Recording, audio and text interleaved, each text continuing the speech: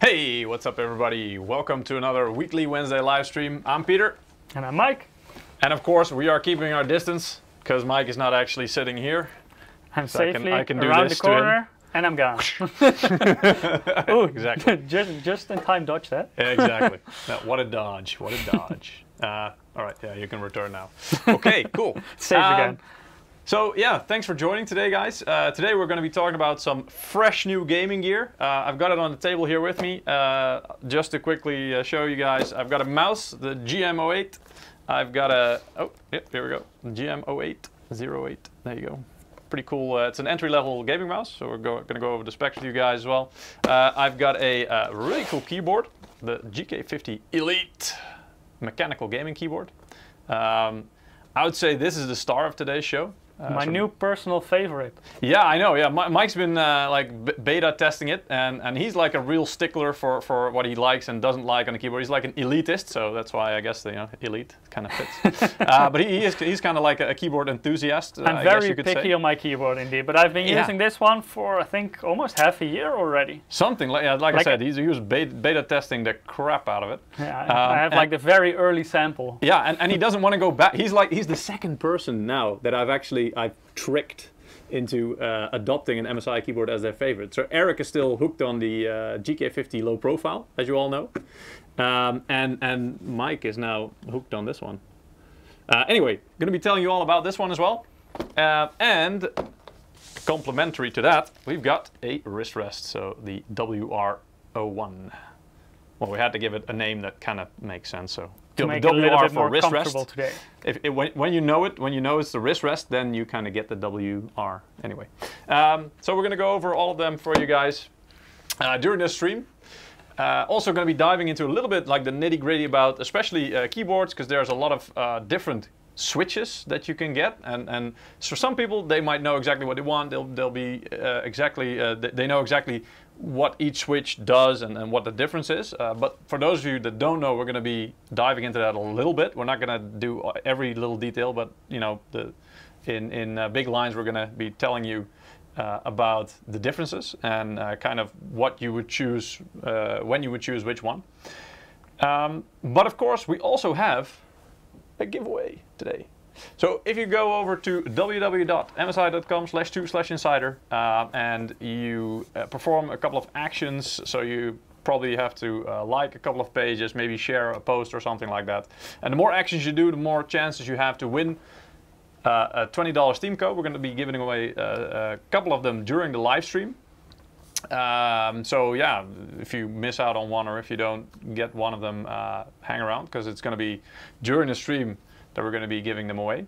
And for $20 US, you can buy the game that we're going to play. Exactly. And I didn't play it before, but it's called Typing of the Dead. You know, we had to pick a game that was sort of relevant for the products. And in the past, when we had gaming gear launches, Mike and Eric, I think, had some games. Type Racer, we can also play later on, so you guys can actually, you know, try to well, basically beat Mike, because he's like we call him the angry typist, because just the pace of his typing, and also like the sound of his typing, that keyboard, like it just sounds like he's an angry typist. Like he sounds like even he's always if I'm writing typing a love letter. Yeah, he sounds like he's the person always typing a strongly worded letter, you know, that kind of thing. Anyway, but yeah, the game is called Typing of the Dead, and it's a game that's just so cheesy. I love it. It's just... It's a little bit over the top sometimes. It is, yeah. And I have to warn you guys as well, when we start playing the game, it's for adults. It's got a lot of adult language in it, so yeah, be warned about that. Anyway. If you're a minor, just block your ears for a while. Exactly, yeah, we'll tell you when to go like this. Or if you have a really good MSI headset, you know, you can just put that and listen to your favorite tunes while you stay watching. Anyway, but a little bit of inappropriate language in there. Yeah, just a bit. Yeah, a tad. Just not too much. But yeah, and well, just so everybody knows as well, we are streaming on multiple platforms. So YouTube, Twitch, Facebook, and Twitter on multiple channels. Used to stream on Mixer too, so I'm kind of used to saying that, but that no longer exists. Mixer is no more. Yes. Okay. Press F. Can we get some Fs for Mixer? Anyway, so yeah, a lot of things going on in the chat. I see a lot of guys talking about Fall Guys and one of those games. Maybe we'll play that in the future as well. Sounds really fun as well. I see someone reacting in Twitch chat. Let's not fool ourselves. We're going to buy Fall Guys. Yeah, fair enough. Fair enough. So yeah, maybe we should play that sometime on stream. Yeah, we should. I think last week or something, somebody had a really nice suggestion of maybe there should be like a lucky suit in Fall Guys. That sounds cool. I think it's a good game for it as well. It's like it's got that same kind of anime fun feel about it. So yeah, it's like really the party game vibe it has going on. Yeah, exactly. Yeah, but also not too serious. It's like it's fun. Yeah. And they have a lot of the skins as well. You can be a milkshake or a hot dog or all kinds of things. Exactly. You'll be cursing for sure playing Fall Guys. Knowing us, probably, yeah. And we'll probably get Eric involved as well, so then it's going to be... If you've seen us playing Overcooked at the beginning of this year, you know how that's going to go. We tend to play casual games every now and again, so yeah, that would be fun. Anyway, yeah. So good luck with the giveaway as well, and let's dive right in. I'd say. So maybe let's start with the mouse. Unboxing time. Yes. Yeah. So we actually have multiple samples as well. So I've got one actually here connected. So I'll be playing with one of these as well, trying to show you a bit how it goes. So no one heard that, right? Sorry? No one heard that. No, nobody heard that. Clutch GM08, like I said, it's more of an entry-level mouse, but it's still got some really nice features as well for the people who don't necessarily need the best of entry-level sounds so negative. It's more of a bang for buck mouse. I know, yeah. Well, that's the thing. It's like if you don't care too much about all the extra things, and like you don't really necessarily think that the most expensive mouse sensor is the best for you, and to be honest, for some people it's not. I've been playing with this one a little bit, and I mean, yes, I'm used to having like mice with the highest end sensor and stuff like that, but I can do pretty decently with this one as well. So yeah, But also nowadays, the more affordable sensors, and then especially the optical ones, are also getting better and better. Exactly. Yeah. It depends a bit on the games you play, of course. If you really need a top-end sensor. Yeah. Also. So yeah, the thing about this is it has a Pixart PAW3519 optical sensor. That probably doesn't say that much to you, but it has a DPI of up to 4200, which is still pretty decent, and it allows for fast and accurate tracking, obviously. Really good build quality as well. It uses the gaming switches rated for over in the main two mouse buttons, so underneath these two, rated for over 10 million clicks.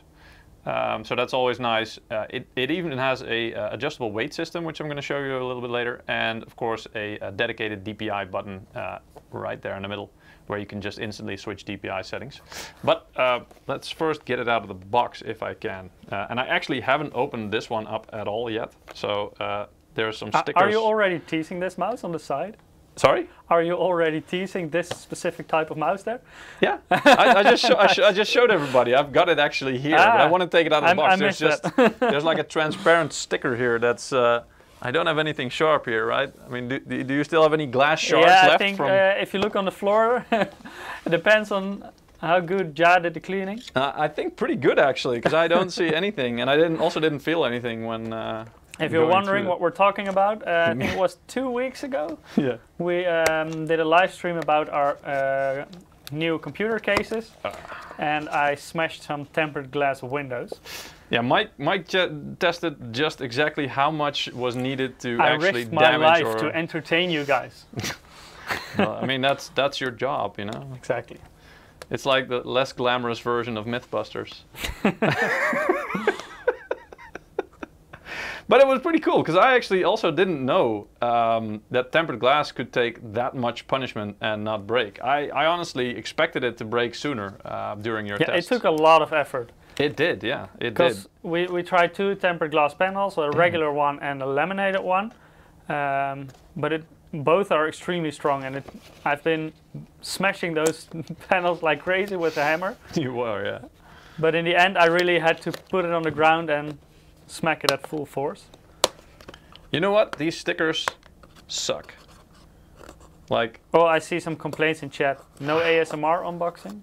No, well, I don't know. I mean, we're gonna do some ASMR later on, but that's more with the mechanical switches, switch indeed, because we've got the clicky switches. So what I'm gonna do is I've got actually both types here, and even some separate switches lying here, and I'm actually gonna be trying to put them as close to my lav mic as possible, so you guys can actually hear the difference, because that's kind of, at least we're gonna try that. I don't know how well that's gonna go. You guys can be the judge of that. I mean, okay, wait, maybe I can do a little bit of ASMR. Like, this is like a pre-test for the switches, okay? So, here we go.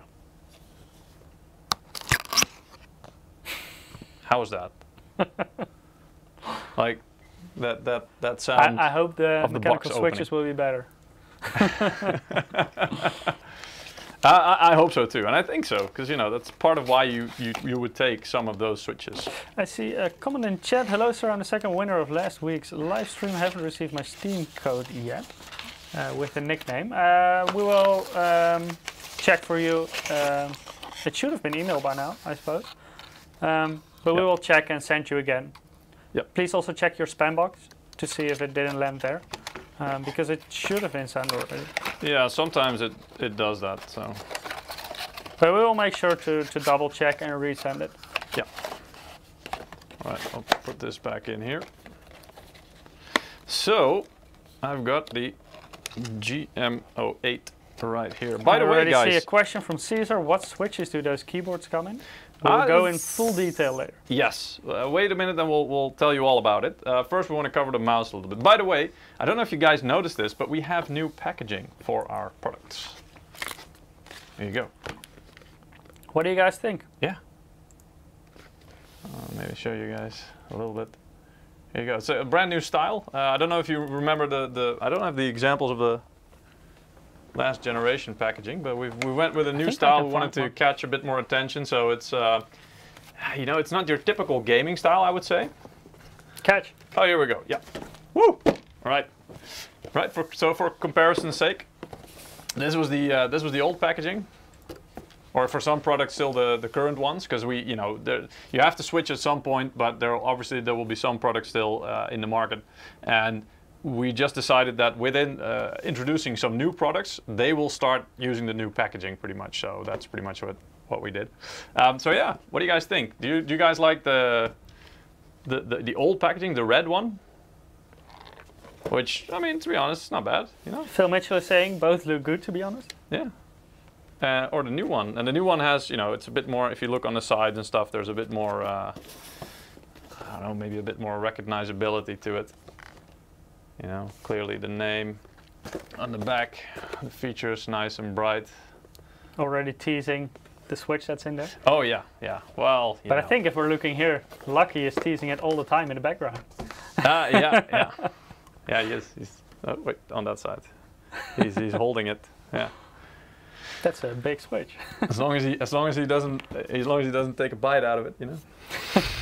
then it's all right. Anyway, so yeah, just wanted to show you guys. I think they have a very nice click together. No, we do have a good click. All right, so here it is. This is the GM08 gaming mouse, optical gaming mouse. It's pretty nice. It's got the matte finish going on with a nice touch. Only the dragon lights up, as you can actually no, that's not true.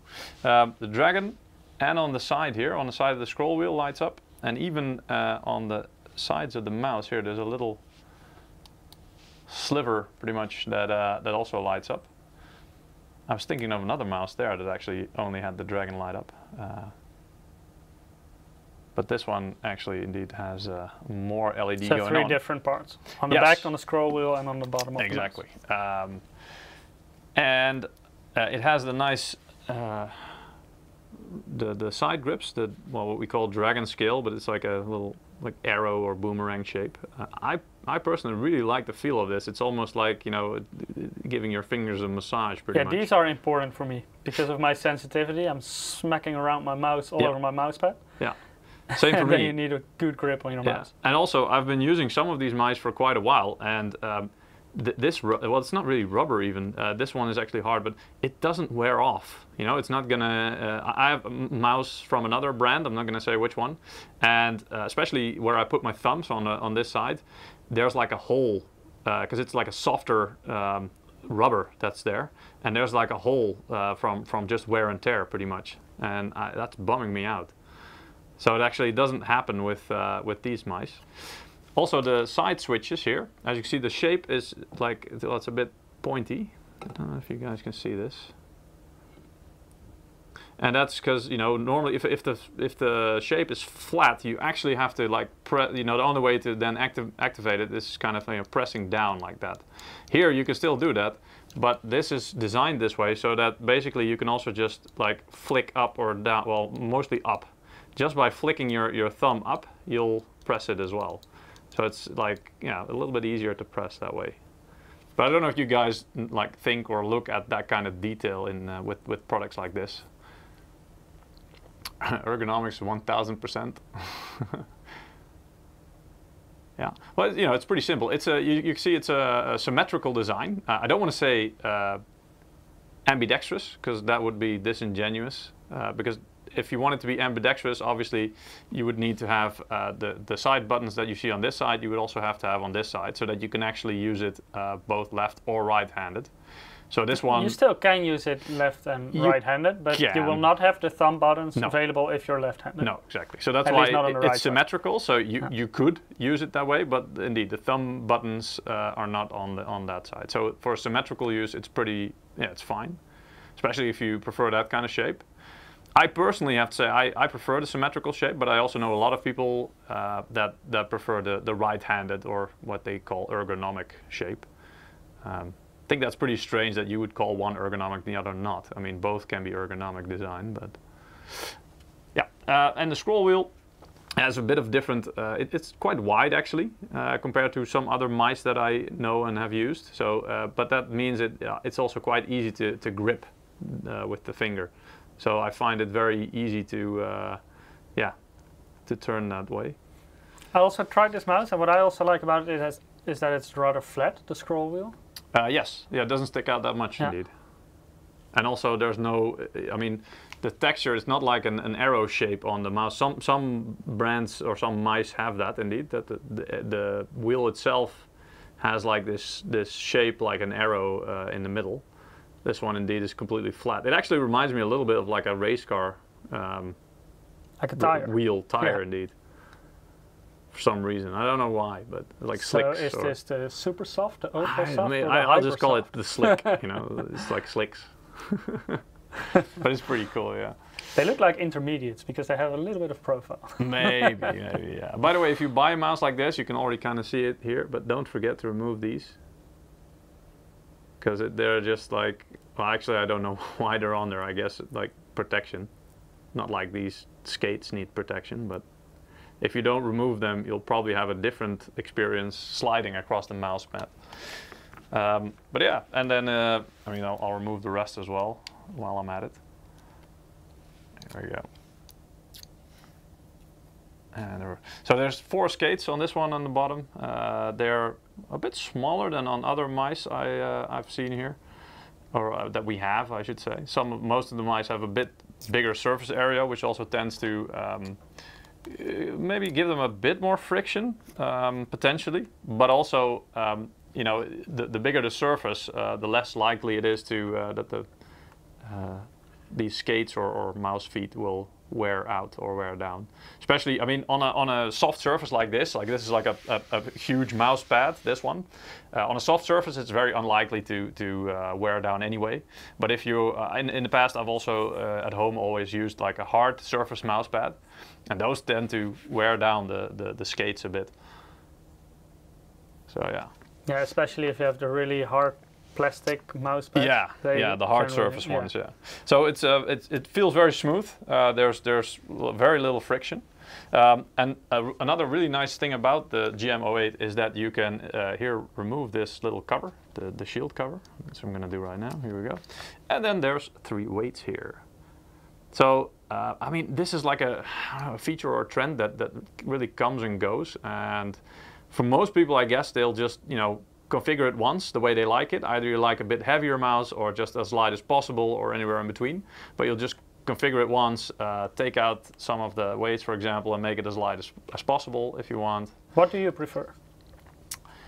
I actually tried it both ways, and strangely enough, after just, you know, using it for a couple of minutes, I completely forgot all about it. When you drag them out. Sorry? It looks a bit like Mickey Mouse now. It does, yeah. Don't copyright us, please. Yeah. Sorry, Disney, we didn't do this on purpose. Damn it, Mike. We didn't know this before this live stream. You put us in harm's way. Anyway, so yeah, but to be honest, and this may just be because I was not using it while gaming. I was more using it for office work here, while actually, you know, trying to do some work.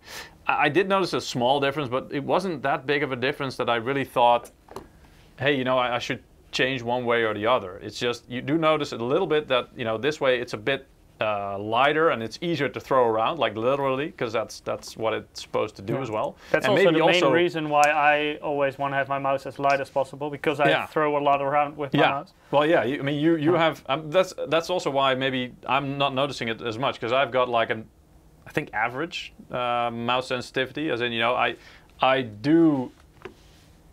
What I like to do is when I just move my wrist, I want to be able to move from one side of the screen to the other, pretty much. That's me. Where I guess you already would require like maybe 2 moves or something. Yeah. But yeah, it's very personal as well. Yeah, it's not that in, like, for example, in Windows, my sensitivity is not extremely low. It's just in games. Yeah, true. Really, you switch in Windows? Versus game? Oh yeah, well, you can like configure my it in in-game games. sense is very low, so I don't have to switch. I'm always at the same DPI setting. Yeah. But you configure it in the games, I guess. Yeah, in the games I just put it very low. Right. So usually I take like 70 centimeters to do a 360 in the shooter. Yeah. Yeah. So you can adjust the weight. Like I said, it's I find this very personal. You know, so some people will really like this and like the fact that they can configure the weight, and another person will like use this mouse for a lifetime and never find out that there are even weights in there, or that you can make it lighter, or be bothered by that. So it's really down to you and what you prefer. You can always give it a try. Perhaps you'll find out stuff that you didn't know, and like find out that you actually have a preference for a heavier mouse or a lighter mouse. Peter Jakeways is saying on chat, oh, thanks for that. I didn't remove those plastic things on my GK50. Hey, let's be honest. If you like having these plastic things at the bottom of your skates and you're doing well with them, by all means keep them. But I think that you run a risk of at some point losing 1 or 2 of them, and then you'll have like an unbalanced friction going on. So one side will be like smoother than the other, or have a different friction coefficient. So yeah, that might screw with your accuracy. Another question in chat. Is the cable braided? For this one, no. I mean, we can do a close-up view here. This is, I think, what they call rubberized. Yeah, rubberized indeed. It's well, it's smooth, but it's rubberized indeed. So it's not braided. Later on, you'll see the keyboards, for example, they do have the braided cable, and also the braided kind of cable. They tend to be on the more high-end products. Still, I personally actually prefer the non-braided ones. Yeah. Because to me, these kind of cables are a little bit more flexible. That's they don't give you drag on your mouse pad. Yeah.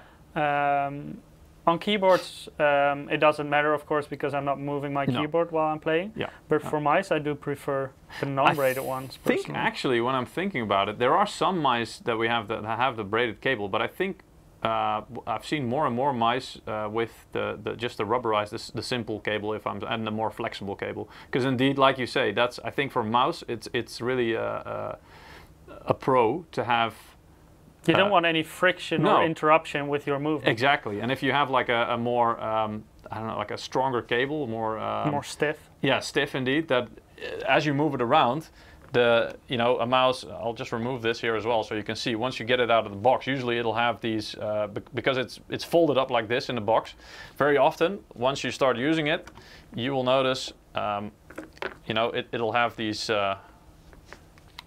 well, like that. It's like a harmonica, or whatever. No, not a harmonica. What's it called? Accordion.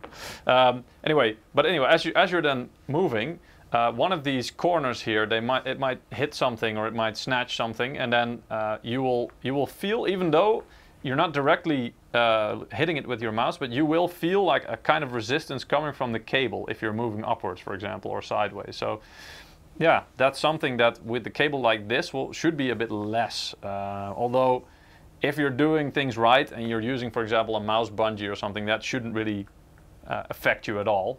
Or if you just, make sure that the cable is not obstructed. If you have a clean desk, let's say. Yeah, that would also help. That would help. See, comment in chat, Ridwan is saying, that is a nice touch for a feature since light mice feels like I'm holding nothing. So yeah, there you really see that some people really prefer to have a very light mouse, and some prefer to have wants a metal braided one because he needs it puppy proof. Yeah, and also office chair proof.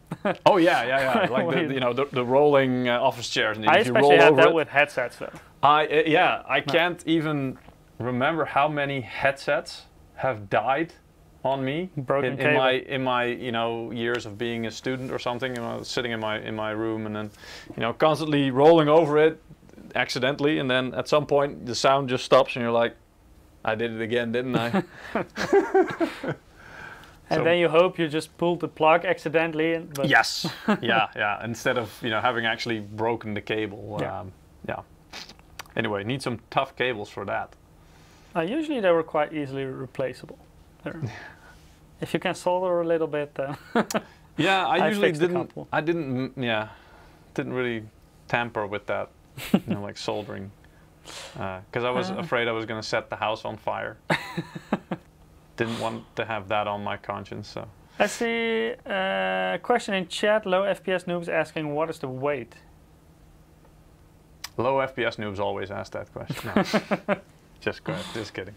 What is the weight? Yeah, let's see. Actually, because I pulled up the product page for this one. I don't know these things from my mind. Actually, I think it's on the box. It should be. Yeah, here we go. So without the weights, it's 92 grams. So that's excluding the cable as well. So if you take the weights out of the equation, and the weights are 5, 3, and 3, so that's quick math, 11 grams.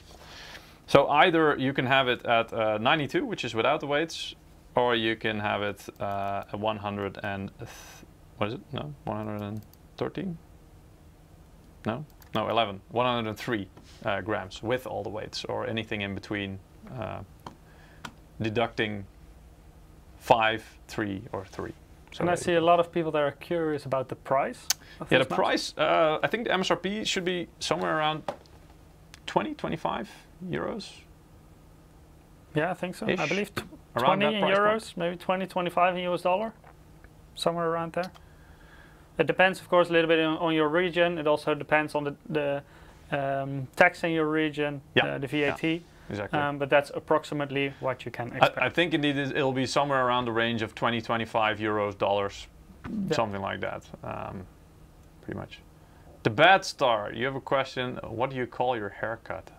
Actually, I call this, I badly need to go to the barber shop, because I actually haven't went for a while. But he was saying, I need to tell the lady who cuts my hair next time I go. So it's like a so if you tell her, I badly need to go haircut. Yeah. Well, you can. I'll be happy to like freeze frame for you for a second, so you can take some screenshots and just show her. Because I think there's no words. I think you just have to show her and be like, just do this, please. Luckily, your chair can rotate. Can you turn around so he can take screenshots from here we go. from every angle? That's the side. Got it? Yeah. All right, wait. I'll do this for you. Screenshot from the back. Screenshot from the other side because it's not symmetrical. No, the mouse is symmetrical. My head and my haircut, not so much. No. All right. Okay, the Bad Star 4. All good?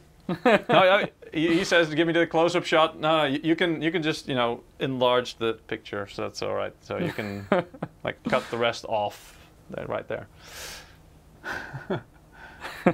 Nice.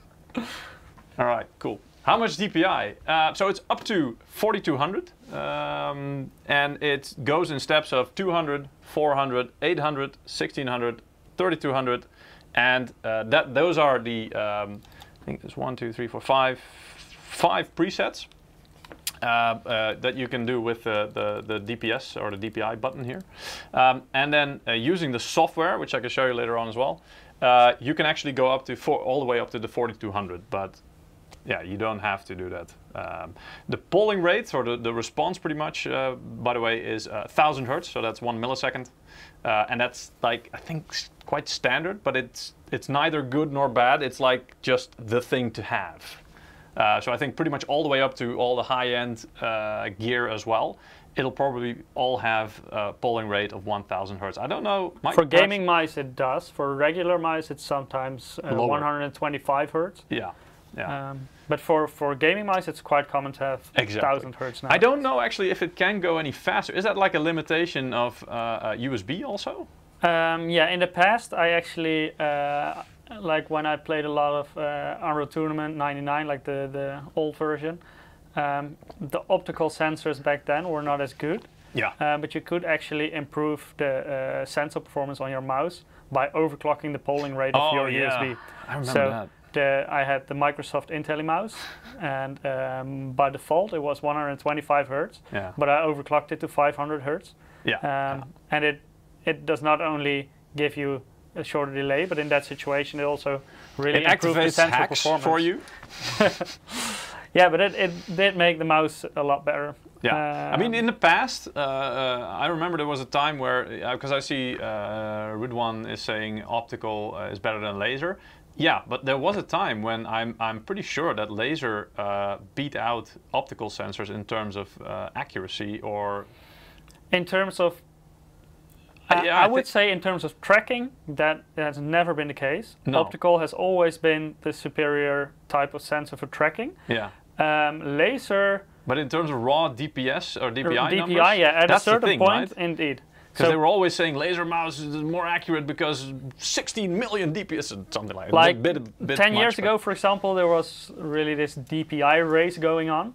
Yeah. So every vendor tried to put the highest number on the box. Yeah, yeah. Also because a lot of people, including me back then, I didn't know what it meant. I just thought higher is better, right? That's how it works. Not necessarily, no. I'm one of those persons who skipped laser in general. I went from a ball mouse to an optical one, and only optical since. I tried laser mice, but they couldn't track properly for me. Yeah. Especially in the early days of laser, the tracking was not on par. No, yeah. And especially if you play on low sensitivity like I do, then you just have problems. You try to flick around and your sensor spins out. Yeah. So I've always been using optical, and now I think at a certain point the market basically switched back. So it went from optical to laser back to optical for the higher end mice. Yeah. But yeah, in general, especially the tracking, which I think is the most important part of an optical sensor or a mouse sensor in general, is a lot better on optical. Yeah. Yeah, I agree. Let's see, I've got a, because I'm seeing some people asking if I can compare something. I've got a GM30 here. So maybe, and this is also, it's in terms of the type of mouse, it's not that dissimilar because it's also a symmetrical shape. It also has the side buttons on one side, but just to show you guys, you know, a size difference a little bit. So this here is the GM08, and this here is the GM30. So the GM30 is just a bit taller. I'm not sure if you guys can catch this, but it's a little bit taller. The shape's a bit different as well. Steve Barker is saying, have you been talking almost 40 minutes about a 20-pound mouse? Yeah, yes. I know, right? We just did. I know, I know. Did you like it? Yeah, exactly. But yeah, there are some differences between these mice. Of course, the sensor is different. So the GM30 has a little bit of a higher end optical sensor. Obviously, it has a bit more RGB going on here as well. It is lighter, I think, especially without. Well, it doesn't have a weight system, so it's quite light anyway. But as you can see, this one also has the rubberized cable, so the GM30. Mike, I think you have a GM50 on the table, right? Which is the right-handed one. I have it right in front of me. Let me show. The cable is long enough. Yeah, there it is. yeah. And I think that one, I mean, it's hard, you don't have a close-up cam, but I think you also have it's a rubberized cable, right? Yes, it is a rubberized cable. There you go. So, yeah. Overall, I would say it's pretty decent mouse. I'll show you later on, because once I cover the keyboard as well, we're going to move also into the software. So I'll show you guys what you can do. Obviously, being a more entry-level mouse, you don't get that much options, but you get like the basic. I think you can change the DPI, and that's pretty much it for this mouse. But I mean, for $20, pounds, euros, pretty much, that's pretty good. You get a pretty solid. Good mouse. And I think you can also control the lighting, right? Like switch it off if you don't want to. Yes, exactly. Yeah. So you get I was talking about like actual hardware control, but if you want to talk about like for example lighting control, it has some lighting control indeed. You can do some basic effects, which I'll show you later on. But also it's not as expanded in terms of effects and things you can do as some of the higher end gear, which makes sense because you know it's more entry level mouse. This is more again if you want a solid mouse that doesn't break the bank, but it still gives you some nice options to play around with, and yeah, decent accuracy, good tracking. Just a good mouse. Consola is asking how much is the maximum weight in a new mouse. So I believe it was 92 grams, and you have 11 grams in weight, so 103 grams. Yes. Excluding the cable is the maximum weight. Correct. Yeah. Yes, that is very much correct. Yeah, so also I have it on my table here. So, and this one is actually connected, that's why I couldn't pull it out too far. That's why I used the disconnected one to show you guys. But I'll be showing you guys in a game later on as well, a little bit while I'm using it. I'm out of practice, but let's see. I can use it. Right then, moving on to Harmeet the is main... saying, okay, so you guys are using a green screen. I think it is a real background. Yeah, it is a green screen, to be honest, but we do make it look nice, don't we? I mean, this is obviously one of our designers makes our backgrounds and like visuals, like the name tags and stuff like that for us for the stream each week. Now it's gone. It appears black now, but I prefer yes, this. we can control the background. I prefer this. Yeah, but yeah, cool. If you think if you thought it was real, that's a real compliment to the guys making that background. So then, let's move is on. saying social distancing is still enforced in the EU. Yes, it is. Yeah. Here in the Netherlands, where we're located, it's at least 1.5 meters. Yeah. But now we're a little bit further apart from each other. Yeah. Just for safety reasons. Exactly. Any game mouse with ball mechanic? No, not anymore. That's been a while.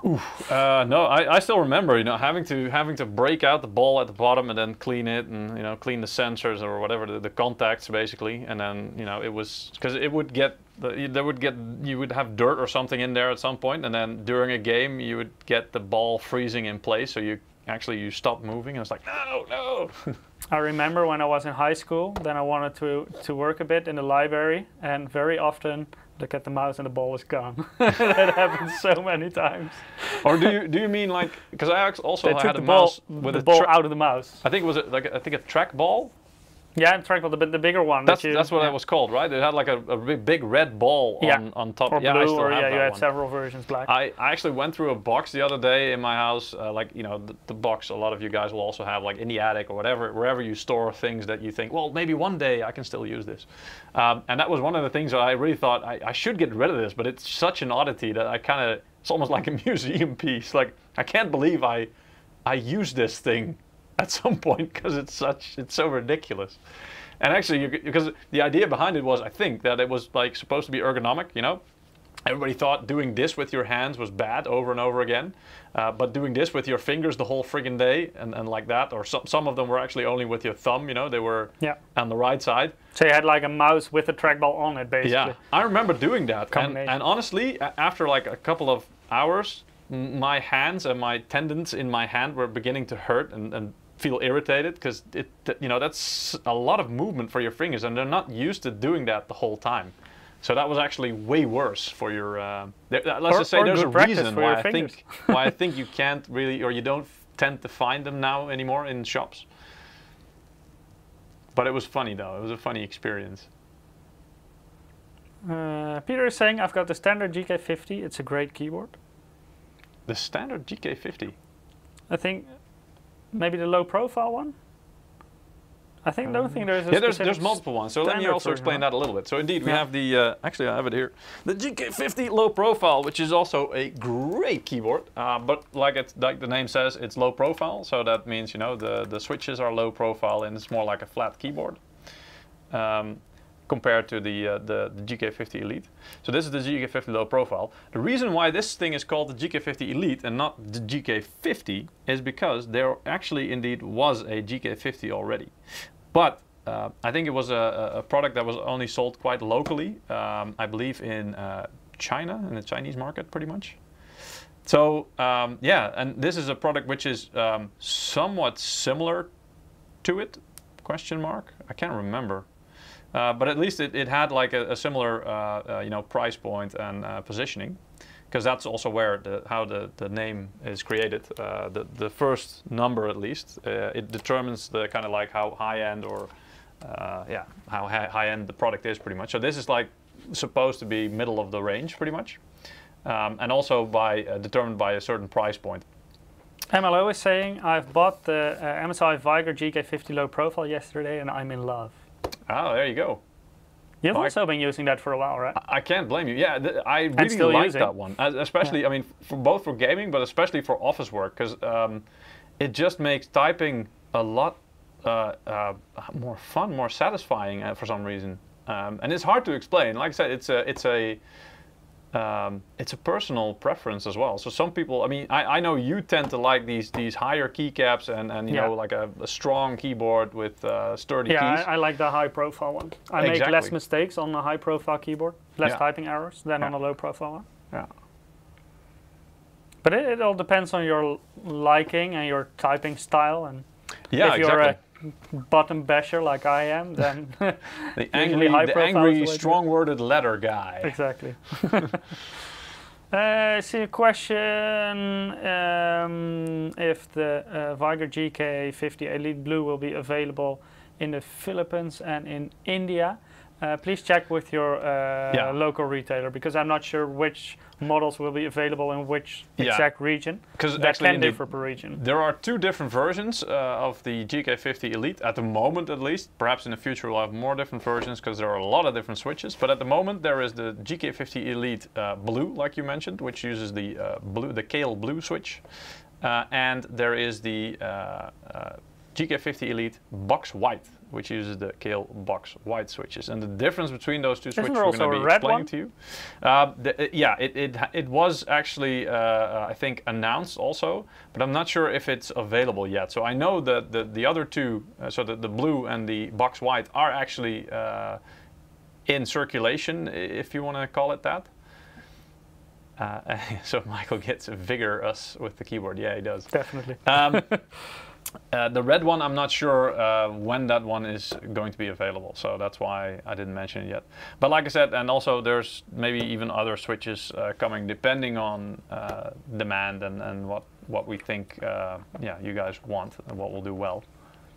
Or what you're telling us you guys want, so if you have certain suggestions. Yeah, I mean, if you guys know your keys and you know exactly what you like, let us know.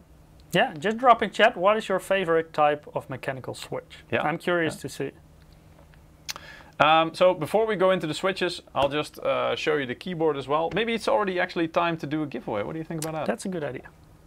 So if you haven't participated yet, go to msi.com/2/insider.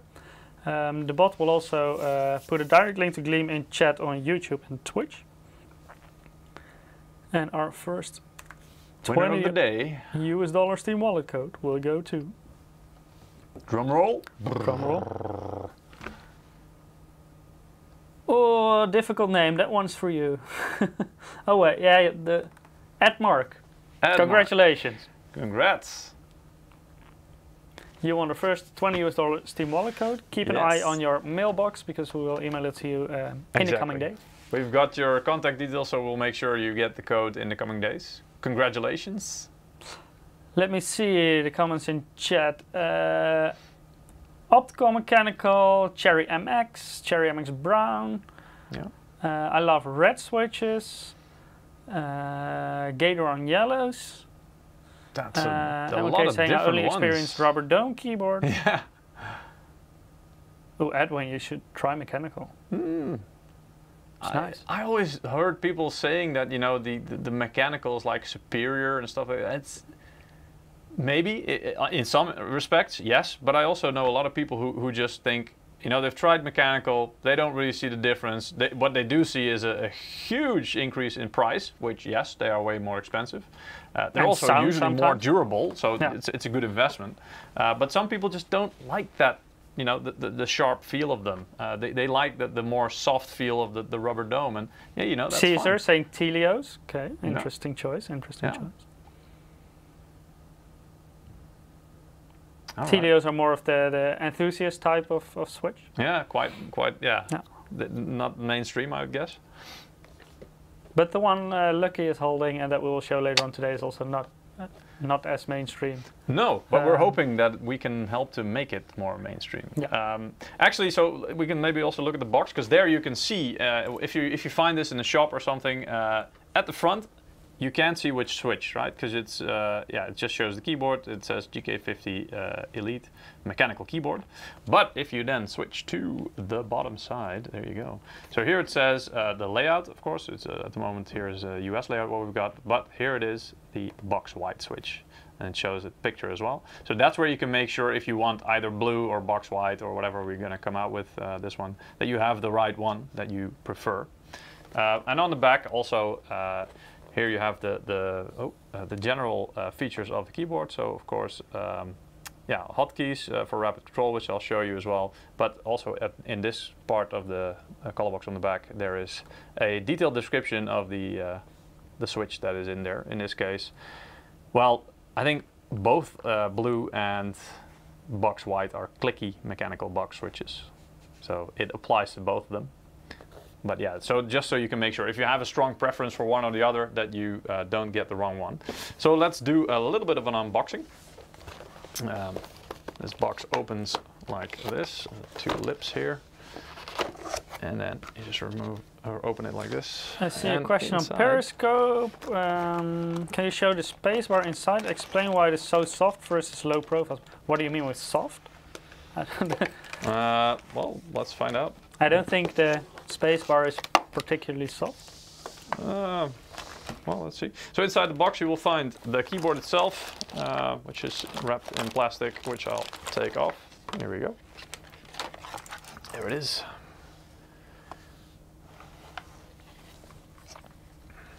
As you can see, floating key design with a nice build-up of the shape, pretty much, like from low to high on the top of the keyboard. Braided cable, of course, with a gold-plated USB for, well, I think they say it's more for like corrosion, which if it's really moist in your country, you know, if you have like a high moisture thing going on, it could potentially happen that in like normal, I think it's aluminum casings of the USB, it could start to form a little bit of rust or corrosion, but I personally haven't really seen it happen. But with gold-plated, it should really pretty much never happen. They should eliminate that risk completely. The keyboard itself, the molding of the bottom especially, this shape here, I can show you more like this. There you go. It forms like a channel where you can put your, for example, your headset cable, run it underneath, so it doesn't have to run like next to the keyboard or somewhere else. So you can actually keep things in one place. It's a nice touch. One is asking, does it come with a wrist rest, or is that sold separately? No, that's sold separately indeed. But we're going to get to that after this covering this keyboard. some nice touches as well. There's we've paid special attention to make sure that all parts of the keyboard are equally supported, so you get like very limited amounts of flex. So there's the feet at several points, and of course you can, if you want, put the keyboard up a little bit at the top end to put it a little bit higher. I actually I used to do this with every keyboard just because I thought it was what I liked.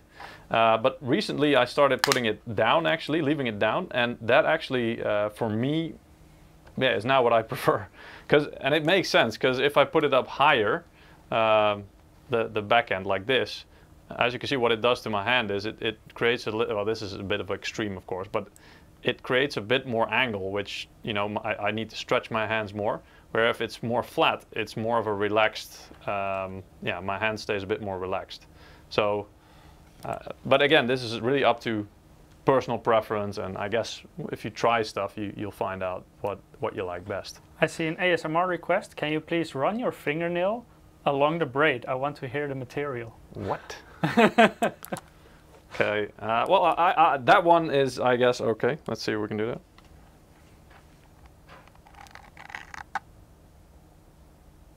Some mechanical keyboard cable ASMR for you right here. Yes. I don't know if you guys heard that, but that's, I guess.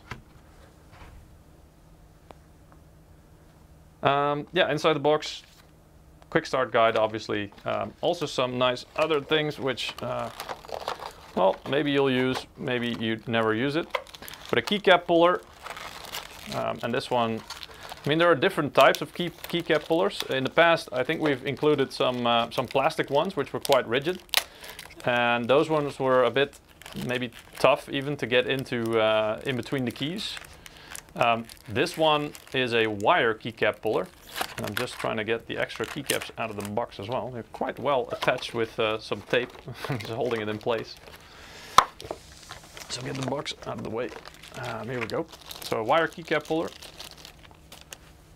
There we go. With a nice MSI shield shape to where you can hold it. This makes it really easy to remove keycaps like that. You just position it over the keycap. Actually, you have to spread it out a little bit. Come on. Usually you do this with two hands. I'm trying to do it with one now because I can then. Here you go. And then you just click it under, or on both sides of the switch pretty much, and you can pull it out quite easily like that. So it's quite effortless, and it really, you can use these wired keycap pullers with pretty much any keyboard, because it doesn't matter how much space you have in between the keys. What I like about the wired keycap puller compared to the regular basic plastic one that most people will probably know, is that you cannot damage the side of your keycaps when you put it on the keycap. Yeah. When you have the plastic one, it will basically scratch a little bit on the sides of the keycap. It will push them pretty much out of the way, right? Yeah, almost. You will. Yeah, indeed. Yeah. And there are some extra keycaps included, or at least for the Control and Alt keys, which are, I always forget which one is which. One is concave and the other is convex, and I think the hollow one, so this is concave, if I'm correct. So this, as you can see, it's a hollow shape. And this, especially from the side, well, yeah, here we go. Maybe that's the right way to do it. Here we go. So one of them is, this one is more hollow, concave, I guess, and the other one is convex. So it's actually pointing outwards. And again, this really depends on what you like. Apparently some people, some gamers have very strong, very strongly like or dislike one or the other. Or it just makes it, especially when it's the Alt and Control keys, which you tend, especially during games, you tend to press them not really with your strongest of fingers. It usually comes down if you're a WASD player like this. Let's see if I can do this. Oh man, this is awkward holding it like this, but that's fine. So it'll be like your pinky, you know. And so convex, concave works well, but convex, when it's a bit more, you know, bulging out, I guess, just makes it a little bit lighter to press, is what they told me. I really haven't experienced it like that. I've tried it. I did feel a difference, but it wasn't clearly for me that one was more comfortable or easier to press than the other. I see a question from Bobby Studio. Is Mystic Light supported? Yes, of course. In the Dragon Center software, as Mystic Light is included in that software these days. Another question from Bobby Studio. Any custom MSI brand keycaps as a limited edition? Yes, these are custom. And I hope I can show you guys here as well. There are a couple of things custom about it. So it's not as a limited edition, this is on any of them? Yeah, exactly. But the shape, I mean, there's obviously something. I'm just going to remove one of them, so it's maybe easier to show you guys close up.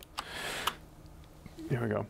So the shape, for one, so it's what we call octagonal. So as you can see, normally you have like the four sides, but this one actually on the corners also has like a more of a squared off shape. So it becomes more octagonal. Of course, one of the keys has the dragon, which is for us, it's like the function key, which you can then, if you press that together with some of the hotkeys, like these are, for example, under the arrow keys, there are some other icons here, which stand for functions like hotkeys that you can do with the lighting without having to install any software. So you can play around a lot with effects. So this, for example, if you press the dragon key and this list icon here, you will cycle through the predefined effects on the keyboard. Here, I think you can instantly change the direction, so either left or right. Here you can do the same, but then you can choose. So you'll say, all right, I want to have it one way, or I want to have it going the other way. Here you can adjust the speed, so either you want the animation or the effect to go faster or slower. Here you can up and down, I think, is the brightness. So up, of course, will be brighter. This one will be lower in brightness or completely off if you keep pressing it. And here you can, if you have like a solid color, or like a breathing, but in a single color, you can very easily cycle through the colors by pressing the dragon key and this one at the same time. Here you have some media keys at the top, so you've got volume, you've got track selection, and forward, stop, play, pause, things like that. And a really neat thing that they included here as well is a dedicated hotkey, and I think this is pre-programmed. I'm not sure if it's in the keyboard or if it's in, I think it's in the keyboard because you don't require any software, you shouldn't. But if you've got Afterburner running, installed on your PC, and you do the dragon key plus F1, it should start Afterburner for you. If you haven't configured Afterburner to start when the system starts, when it boots, of course. So normally you would do that. If you don't, then you can still do that, and Afterburner should start running. So Edwin that's a K nice is addition. asking, is it possible to replace the switches with other kill switches? I'm not sure, because I think these switches, I'm just going to take one off, and as you can see here, they're soldered, so you would have to desolder them. Yeah. Of course, that is not covered under warranty, so technically, yes, you can replace them. Yeah, but not within the warranty. No, they're not hot conditions. swappable, if that's what you mean. No, exactly. They're not meant to be swapped, indeed. As you can see, it has a nice, I think we call this an aircraft grade aluminum, which is basically it has a certain quality, but a base plate, which gives the product more rigidity. It gives it less flex, so it's actually quite sturdy. You can't really flex it that much, which is great if you're a rage gamer and you go, whacking your keyboard. No, don't ever do that. It's a shame, especially if you have a good keyboard.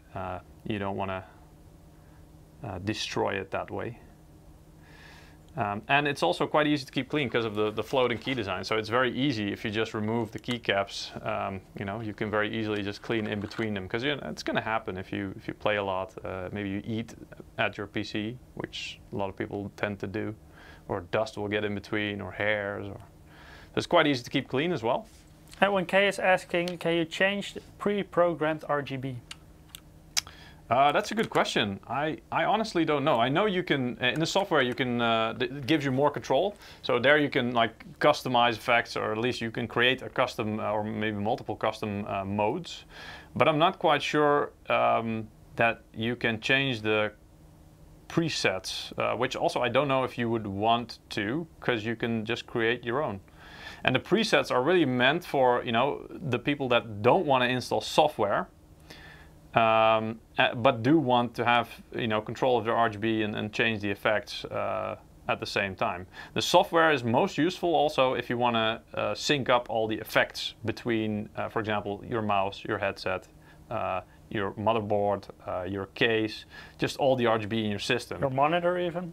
Yeah, exactly. So any RGB you have in your system with either MSI products or third-party software, third-party hardware products that are supported by the Mystic Light system, Mystic Light Sync, then you can sync everything up and make it do the same effect or the same colors to really complement your build. I think we did that a while ago, a long time ago actually, in a stream that was called RGB All the Things. And we did a lot of RGB in a system. We did RGB all the things. And we also synced it up with the game. Yeah, exactly. That was a new thing then as well. Paul is asking, spill shielding. The keyboard itself does not have any specific spill shielding, but for example, the switches in the box white version, I believe they are IP56 rated. Yes, exactly, which is dust and moisture proof. But note that the keyboard itself is not covered under that's warranty if you only the switch indeed. So yeah, I mean, I have a switch here. Maybe we can show the close-up. So this is a box white switch. I don't know if it's gonna focus on this one. Focus camera, you can do it. Focus. But as you can see, the whole box thing refers to the square shape around the little cross-shaped stem. So this stem is the thing that usually in all other and in normal keyboards, I dare say even in this one, holds the keycap in place.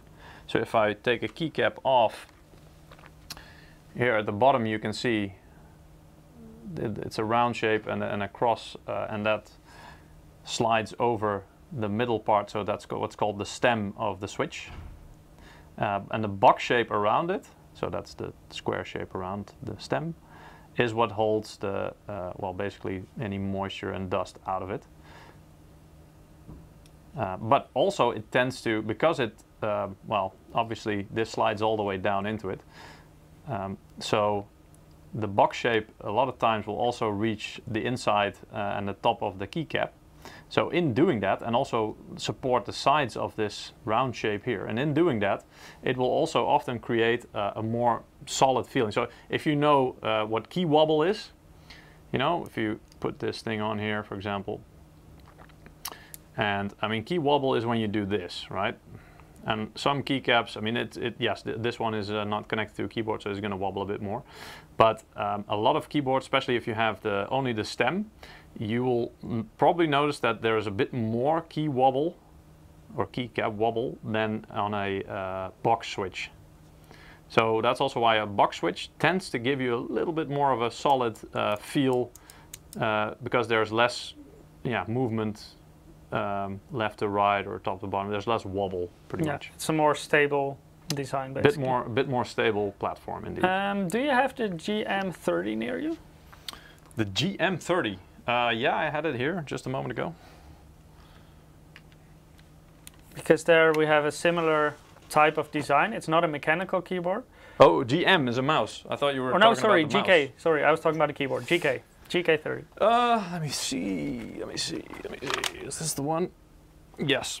Yeah. Although the GK30, here you see, and I can just hold them side by side or on top of each other. So this is the top one is the GK30, and this is a mechanical keyboard, which I'll try and ASMR this for you guys as well, closer to my microphone later on, so you can also hear the difference between the keys as I press them. But obviously the membrane keyboard is going to be a bit more, well, soft, dampened sound, pretty much, like a bit mushy maybe. But indeed, I think you were talking about one of the keycaps. So And because this keyboard also gives a very solid feel, and there's very little wobble in the keys compared to a lot of other keyboards, even compared to some mechanical keyboards, and that's because of this shape. So it has this box shape, as you can see, around the stem, and it's a bit hard to see maybe because it's, here we go, it's transparent plastic, transparent material, but you can see the cross shape and then the box around it. So this box will also protect it a bit against the dust and moisture, so gives it extra protection. But it also makes it feel a bit more solid when you're typing on it, indeed. So I think that's what you wanted to show, right? Mm-hmm.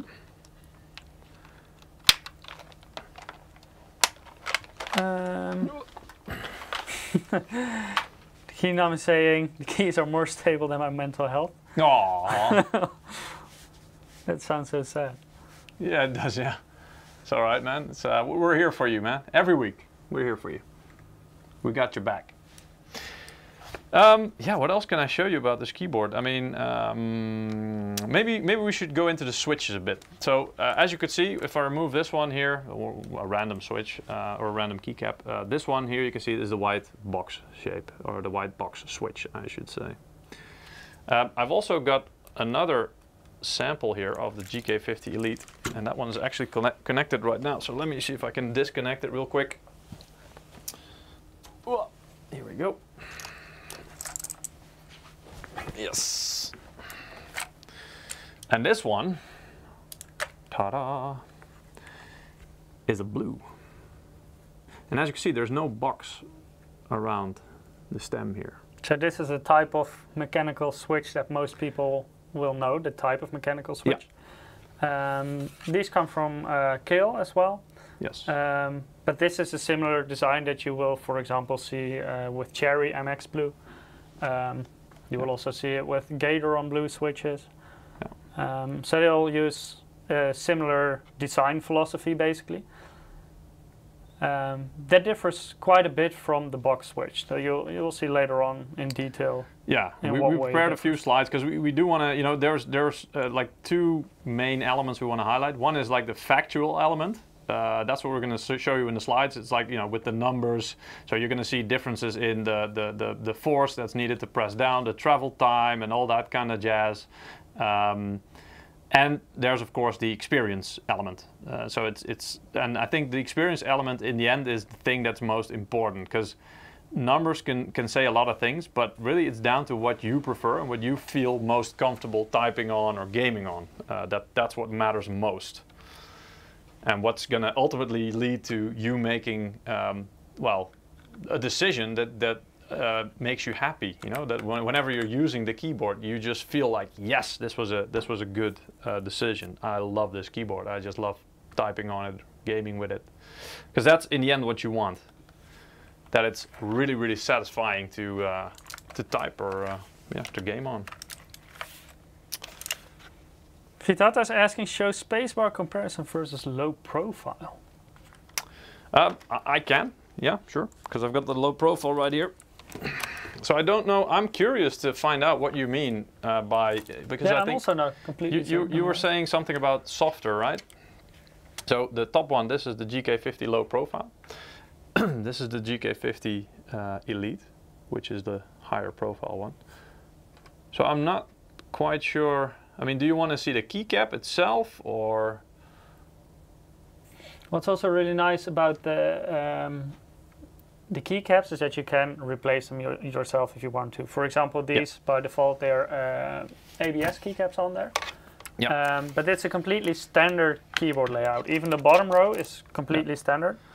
So for the for the low profile, of course, you need a different stem. So there you cannot just use any keycap. As you can see on the inside.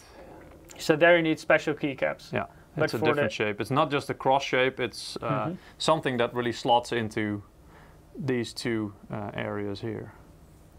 But for the Elite version, and it doesn't matter whether that's the Elite Blue or the Elite Red or the box white, because they're all compatible with the Cherry MX type of keycap. And because it has standard layout, it's really suitable to use custom keycaps as well, if you like that. If you're into using custom keycaps, if you want to use PBT keycaps, if you want to use pudding keycaps, all those different kind of custom keycaps, you can do that with GK50 Elite. So Vitarta is saying he means flexible, so not soft but flexible. And I understand somewhat, because indeed this keycap, this keycap is thinner than this one, so it has less. There's less material pretty much. So this one is bound to be a little bit stiffer than this one. Simply because Vitarta was saying that. Now the other one was softer, but I don't really understand what you mean with softer. Do you mean flexible or what? Yeah, that's what he's saying. Right? As in what I see in the chat now, he's saying sorry, flexible. Ah, okay. Yeah, and that kind of makes some sense, but it shouldn't flex too much. I'm surprised if you will really notice the difference. Yes, it will have a different feel to it, obviously, but that might be more inherent to the fact that this is a low-profile keyboard and a different switch type. So this is I think it's called the chalk white, right? Yeah. Also from Kale, by the way, these low-profile switches. Low-profile whites. Yeah. Mechanical with they're the clicky type as well, audible and tactile click. But yeah, I would say, and let's see if I can quickly remove these keycaps. Good question from Philip. He's asking, are those keyboards full plastic or aluminum by any chance? They're a mix. So they've got a. Wow, this one is really on there. They've got a plastic body, both of them. This is the GK50 low profile, so a plastic body, but a brushed aluminum or an aircraft grade aluminum top layer, which gives it more. Well, of course, it looks cool, but it also gives it a bit more rigidity, so it actually has less flex. And that's also where the switches are located. They are basically inside of the aluminum plate. Yeah, exactly. I'm just going to remove the keycap. Wow, these are really stuck on there. So these are a bit difficult, hard to remove, and I can show you why. Because they're not fixed like other keys. Don't try that at home, by the way, the way Peter just removed that keycap. Well, I did it, I've done that before. I just know it requires a bit of force. Now you, of course, have only one hand available, but if you remove your space bar, because there are stabilizers on both sides, always use two hands on either side, and then gently pull it off. Yes, if you want to remove it. These are the stabilizers. So that's why it's not just fixed with one, on the switch itself, which the switch is in the middle, but you've also got two stabilizers here to help the space bar, not if you press it on one side, otherwise it would just wobble completely to one side or the other. So you need those stabilizers. But yeah, if we look at the keycaps themselves, so this is the one from the GK50 low profile, and this is the one from. I'm still a little bit surprised because Vitarta is saying will be amazing if it's the same strong construction in Elite spacebar. Well, the thing is, you can see the low profile actually has, like on the inside of the keycap, it has a bit of an extra structure to help it, be stronger and prevent flex a bit more. But that's because it's very thin. Yeah, exactly. Like the nature of the keycap for a regular profile one is already, you don't need extra support. No. This is by far, this can even handle my typing. So then it should be good for anyone. Yes. And this one indeed is strengthened a little bit on the inside, just to give it a bit of extra strength and make sure that no matter how angry you type on it, you don't get flex. Also, another thing, now that we're looking into this, by the way, and I don't know if some of you guys know this, but there seems to be like I don't know if you want to call it like it's not really a cult, but like a following of people who tend to do something special with their space bar. I'm one of them. I noticed that, and I've actually given it a go because I was curious. Because this was one of these things where I thought, I read about it and I was like, nah, that sounds like, bullshit. And then you saw my keyboard on the desk. But then I thought, okay, well, wait a minute, let's just try it and see if there's any truth to it, right? Because normally your space bar is on just like all the other keys, right? So it'll be, if you look at it this way, it will be with the high side will be pointed towards you, right? And the high side, I mean this. So basically the idea is that when you type, for most people, no wait, I have this one here, where I did remove the space bar. So here you can see it, right? So the idea is a lot of people, they will use their thumbs when they're typing, you know, they will use their thumb to press the space bar. And what you do then is you put your thumb up next to it basically, and what you do is you have like almost the, you know, the corner of the space bar is like digging into your thumb pretty much, because you've got like the angle straight at your thumb. So depending on how you type, yeah, that's gonna, at some point you're gonna be irritated because you're constantly hitting the angle at the most extreme point with your thumb. So what they do, and this is maybe something you can try at home as well if you want, is to reverse the placement of the spacebar. So where normally you would have it like, let's just hold it over it like this. What they do is they take it off gently and turn it around like this, and then put it back on. So I'm going to see if I can do that. And it will look a bit odd at first, because it just literally, it just makes the space bar like point the other way. I mean, this one is actually fixed now, right? This is how it should be fixed then. Yeah, it's properly. Yes, it's not loose, it's not going to fall off. Yeah. And you can do this. I mean, it works with the mounting mechanism, so you can do this. And what that does is it will make your thumb, when you're pressing it, you will hit, it's more like you hit the actual surface instead of the corner of the keycap. And it's really funny because I never really thought about this. But once you start using it and you start getting used to it, it actually makes quite a lot of sense. And it just feels a little bit nicer because you're not hitting like the angle like a hard, a hard corner, but you're hitting like the flat surface with your thumb. And it's so funny. I never considered it, and I read it and I was like, nah, come on, no. Because, you know, if this was the case and everybody agrees that this is more comfortable, then keyboards would be like this out of the box, right? Because it's more ergonomic. So I thought there's a reason why we don't do that, but you know, you can try it. And then I've got mine here. I'm part of that reversed spacebar gang. This was really like an eye opener for me. I really thought, wait a minute.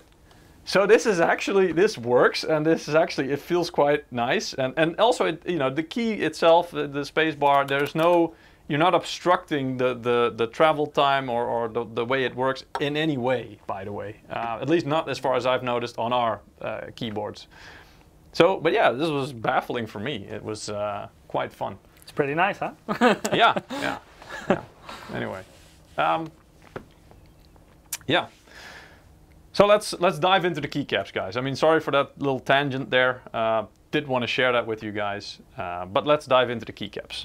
Let's see. So I've prepared a few slides for you guys. Here we go.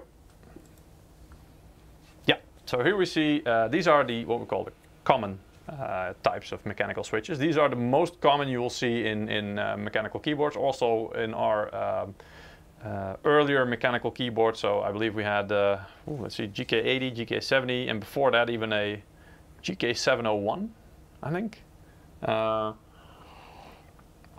And they all use these common types. I actually still have one of those at home, GK701. That was a Cherry MX brown one. Yeah, exactly, yeah. So that's the middle one. And here is where all the difference comes from as well with the colors. So you can see I mean, there's a small selection. There's many more, as you already saw in the chat as well. But here's a small selection of a few main. I think these are also maybe some of the most popular in the mainstream segment, at least, right? So there's red, brown, and blue. Yeah. These are the most common ones, and you have them from different brands. So you have them from Kale. You have them from Cherry, Cherry MX, you have them from Gateron, you got them from a lot of different vendors, but they all use a similar design philosophy. Yeah, but not all of them use the exact same color for the same type of switch. So that's where it can get a little bit confusing. But in our case, I think they are, at least for these three, I know for sure that these are accurate for, I think, both Cherry and Kale indeed. So these are the regular switch. I'm just trying to see. Yeah. So these are the ones that I showed you before with the blue switch, right? You remember that one? You know, they don't have the box around the stem. These ones that you are seeing on screen now. So from left to right, you can see the linear red switch, and linear really says it. It's a linear movement. So that means that there is no tactile or audible click or bump anywhere in the process. It's just one smooth way of pressing it down and going up again. So, also the force that you need to press it will be a linear. It will not be a curve, basically, but just completely linear. Yeah. Also, red switches tend to be a little bit lighter to press, I think.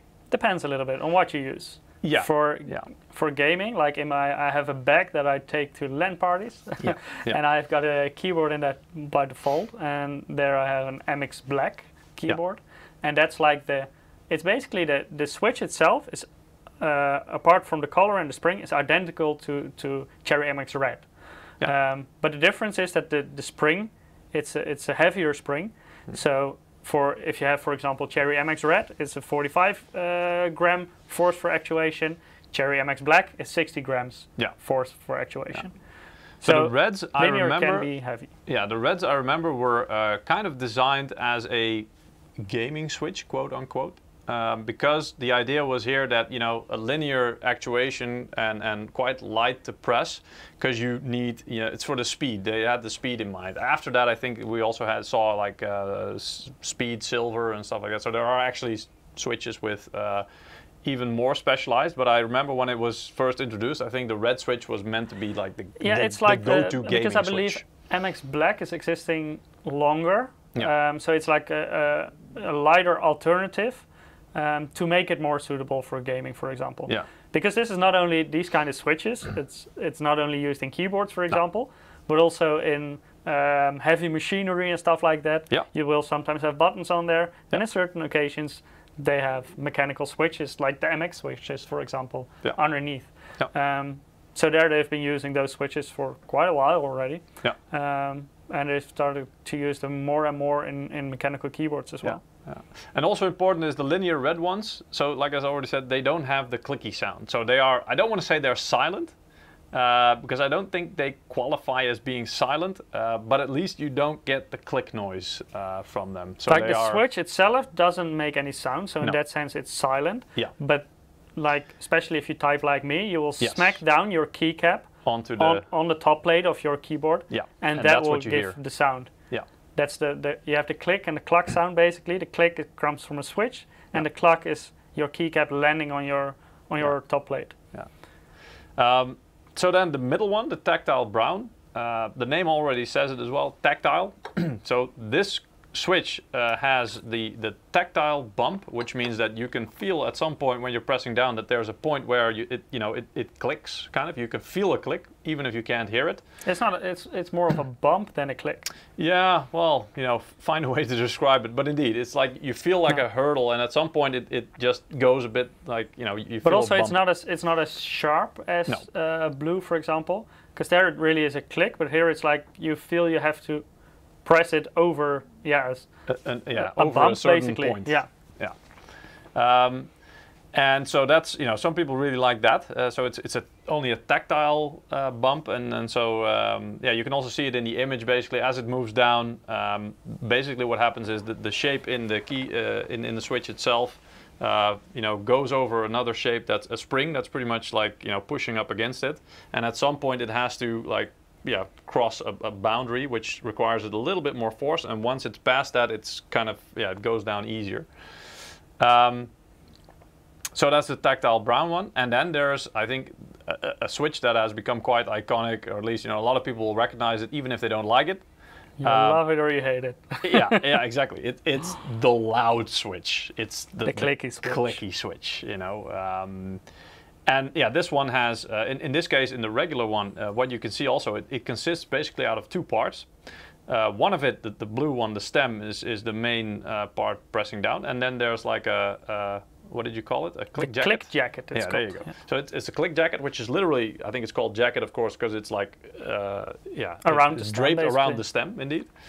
And once you push the jacket past a certain point of the click or of the, well, I'm not sure if that's the actuation point, but probably, then the jacket kind of continues to fall down pretty much, as you can see in the moving animation there.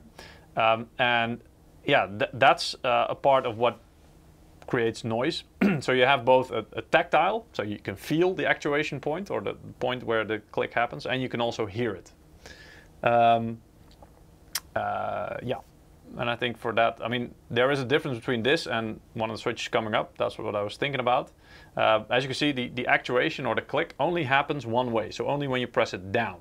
But when you release the button, there's no click. It just resets pretty much, but there's no click. Caesar is saying people don't like blue because they're loud. Yeah. I love them because they're loud, but my computer is in the living room and my girlfriend banned me from using a clicky keyboard. So now, unfortunately, I cannot use a clicky keyboard on my computer anymore. So that's why you took it to the office. Exactly. So I decided to use it here at work to bother all my colleagues. Yeah.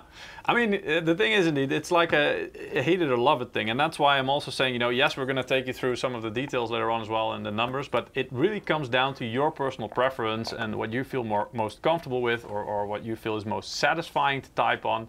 And that's just something you have to experience. You can't really decide that from a spec sheet or from an overview. It really, the best advice I can give you is just go out, try something, and then see what you like. Yeah. Oh, wait. Oh, I've disconnected my only keyboard, didn't I? Here we go. So just a close-up at the blue switch.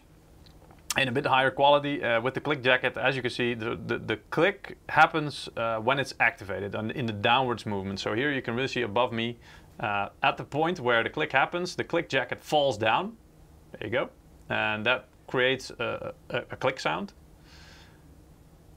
And when it resets, there's no click. It just resets back to its original position. So that's it. I think we already, yeah, we don't have to go into too much detail about that. Then I want to talk about the Keil Box White. And I think, Mike, we have a nice movie or animation that this is a screenshot of. But let's first take a look at the video. Yeah, let's watch the animation. I hope the sound is not too loud because we're going to be talking over it a little bit. It should be quite okay. I think I will be able to understand that. So this is courtesy of the of Keil. So there's the glorious box switch. As you can see, now here comes the exploded view, and here is really one of the points that sets it apart from, for example, the blue switch. So the mechanism is a lot different from what you will find in the regular mechanical switch that you're used to, probably. And this is really one of the main things that you saw just there, the click bar. And and here you can also see it. It's a click bar on a spring, basically, and that's what really gives that a really satisfying click on box switches. These also come in multiple colors, so that just, here you see there are some different configurations. We are using the box white.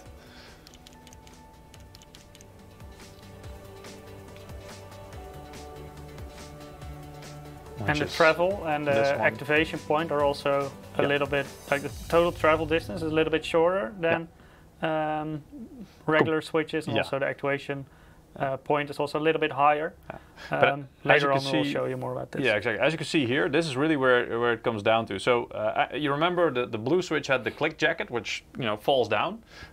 This switch actually doesn't have a click jacket or anything that falls down. So what creates the click instead of the jacket falling down is, what is called a click bar.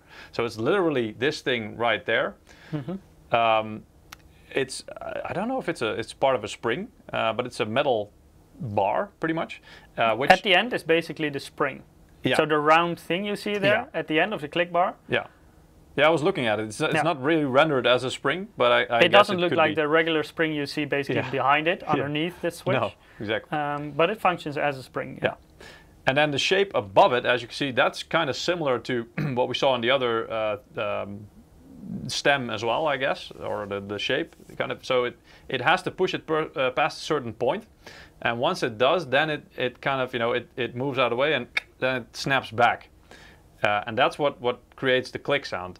But it does it both ways, which means that it does it when you're pressing down, but when you reset it or release the button and it comes back up, it does it again. So you actually have 2 points at which you get the click. So So you get double the noise. Twice the clicks, basically. Yeah, but what I really like about this type of mechanism is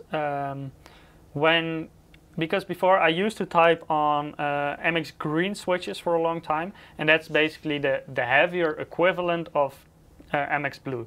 So it is the same type of mechanism with the click jacket, it's just a heavier spring, but the rest is identical, and the color of course. But the downside for me for that type of switch is that I can perfectly feel when I activate the switch, but I don't feel when I deactivate it. So, I'm not perfectly aware of at what point I have to be to activate it again. Yeah, when you stop pressing it, or exactly, when you release it. And that's what I really like about the box wide switches. I've been using box wide for quite a while now, but it's got a very clear point when you activate it and when you deactivate it. You can very clearly feel it. Even hear it. And hear it as well. Another thing, a difference between kill box white and regular blue or green or regular clicky switches is that the activation and the deactivation point is at the same point in the switch. For example, a regular blue switch, the activation point is I believe it's on 2 millimeters. I think but you have to release it further than that point, back upwards to deactivate it. I think we have a slide for that right here. We go. So here's an overview comparing well the main switches that we have, but I think we can focus more on the blue and the box white in this case, because the reds, well, they're not available yet. I'm not sure when they will be. So both blue and box white are clicky. The blue ones use the click jacket, as you've seen, and the white ones have the click bar. And here we go. So the click moments on the blue one, it's only on actuation, so that's like downwards. On the box white, it's both actuation and when you release it. So also when the switch comes back up again, or the keycap, then you'll also hear a click. The actuation force, so the actual force needed or required to press down, blue 60 grams, box white 50 grams. So this differs a little bit what type of blue switch you have. I believe the cherry one is 55 grams or something. Can be slight differences from manufacturer to manufacturer. But the ones that we are using for the GK50 Elite, which you can also get with the blue switch, that one indeed is 60 gram actuation force.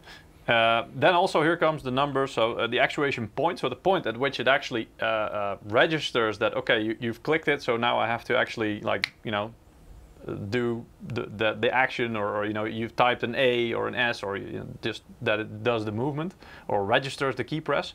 For the blues it's 2 millimeters, and for the kill box white it is 1.8, so it's a little bit shorter. It might not seem like much. Some people might notice it, other people might not. So this is also a point of debate, and something that I think you have to try in order to know. And travel distance also is a little bit short, and this is like total travel distance. So this is like, because the actuation point is usually not when you fully bottom out your keycap. It happens... It's halfway, basically. About halfway, indeed. So even when it's actuated, you can still press the key down further. That doesn't mean that it's going to register even more. I know a lot of people tend to, it's like with a controller, right? If you press a button harder, it's going to go faster. Like if you're steering with it, it's going to go faster or whatever, if it's a throttle. No, really, I think optical switches work that way, right? Not specifically optical, but analog switches. Oh, that's the thing I was thinking about. Yeah, so because they can actually measure how far. It's like a percentage scale. Yeah. So it's like how far you're pressing it down.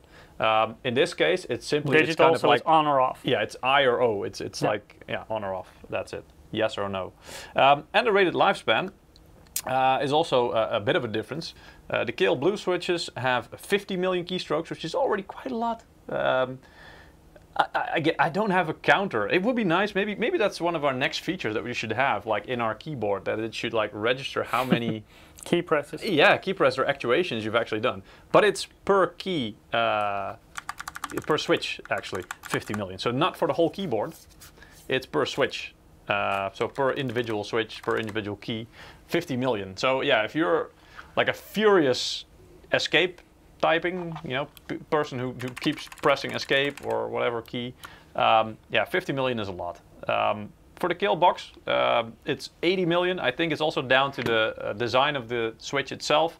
It's a bit more resilient, a bit more resistant to dust and moisture, thanks to the box around it, of course, and the IP56 rating. But also the mechanism inside is a bit different. I guess a little bit less susceptible to wear and tear. So it will last a bit longer, simply put. Yeah. Yeah, I think that's pretty much it for this part. Maybe let's do another giveaway. Good idea. Yeah. Then I'm gonna connect one of the, well, both keyboards actually. So if you haven't participated yet, go to msi.com/2/insider. If you're on YouTube and Twitch, once every 6 minutes our bot will also put a direct link to Gleam in the chat. And our next winner for a $20 Steam wallet code is Mark5. Congratulations. Keep an eye out on your mailbox because it will be emailed to you in the coming days. If you haven't participated yet, please do so. If you already did, you will be automatically included in the next drawings as well. So no need to do it again, at least not for this week. Of course, next week you need to enroll again to participate. Yes. All right, so what do you think we try in some ASMR with the key switches? Sounds good to me. Yeah. Okay, guys, we're gonna see if we can quiet down. So this is the blue one. So the regular blue one. I'm just gonna see if I can keep this one close. And here we go.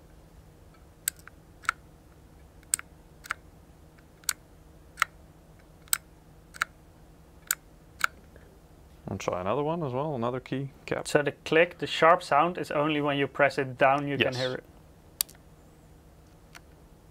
So here it's pressing down, and now I'm letting it up again. You hear something, but it's more like the resetting of the click keycap, jacket, I basically. guess, Yeah, indeed. but it's not actually clicking then. No, it's a deeper sound. So the sharp sound, that's the actual click, and then it goes up again.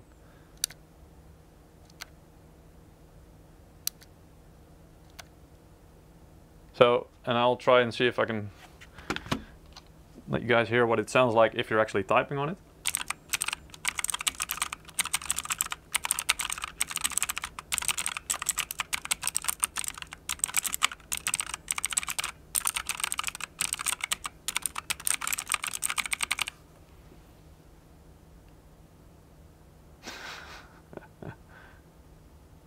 Can you guys hear it properly? Yeah.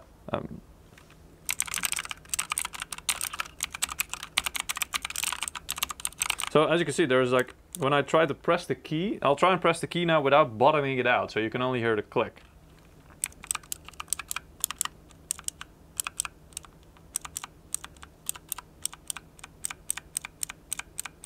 And here's the difference when I do bottom it out. So you can clearly hear the thud at the end, pretty much.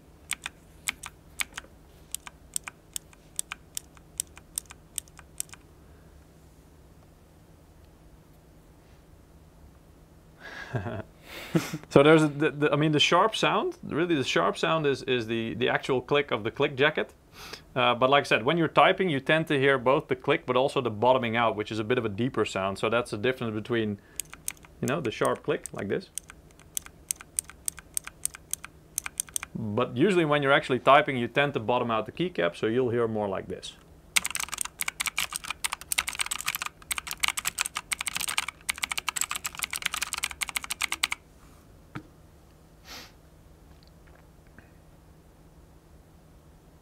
So yeah.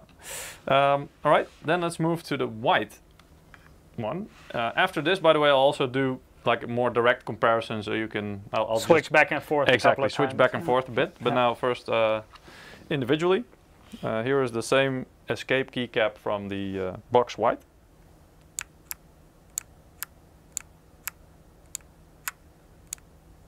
So as you can hear, there's both a downwards, I'm pressing it down now, and an upward, so letting it go. Click.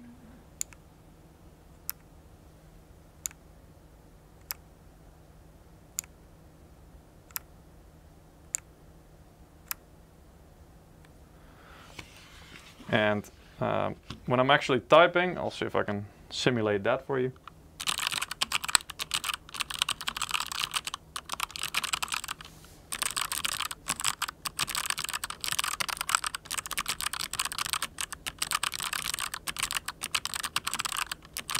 So basically you're now hearing also twice as many clicks because you get the actuation and the release of every keystroke.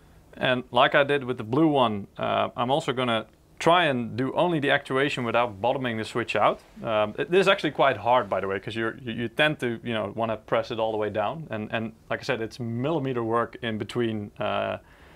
There's only millimeters of difference between the actuation and actually bottoming it out. So, but I'm going to see if I can try that.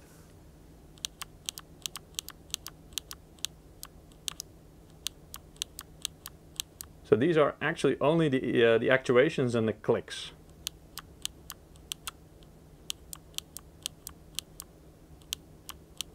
And now I'm going to bottom it out as well.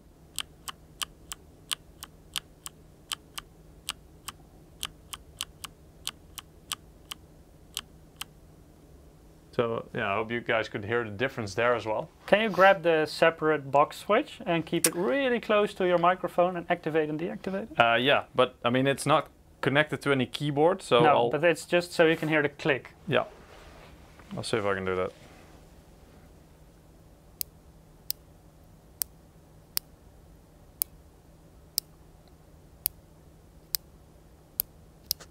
I don't know if I can keep it even closer.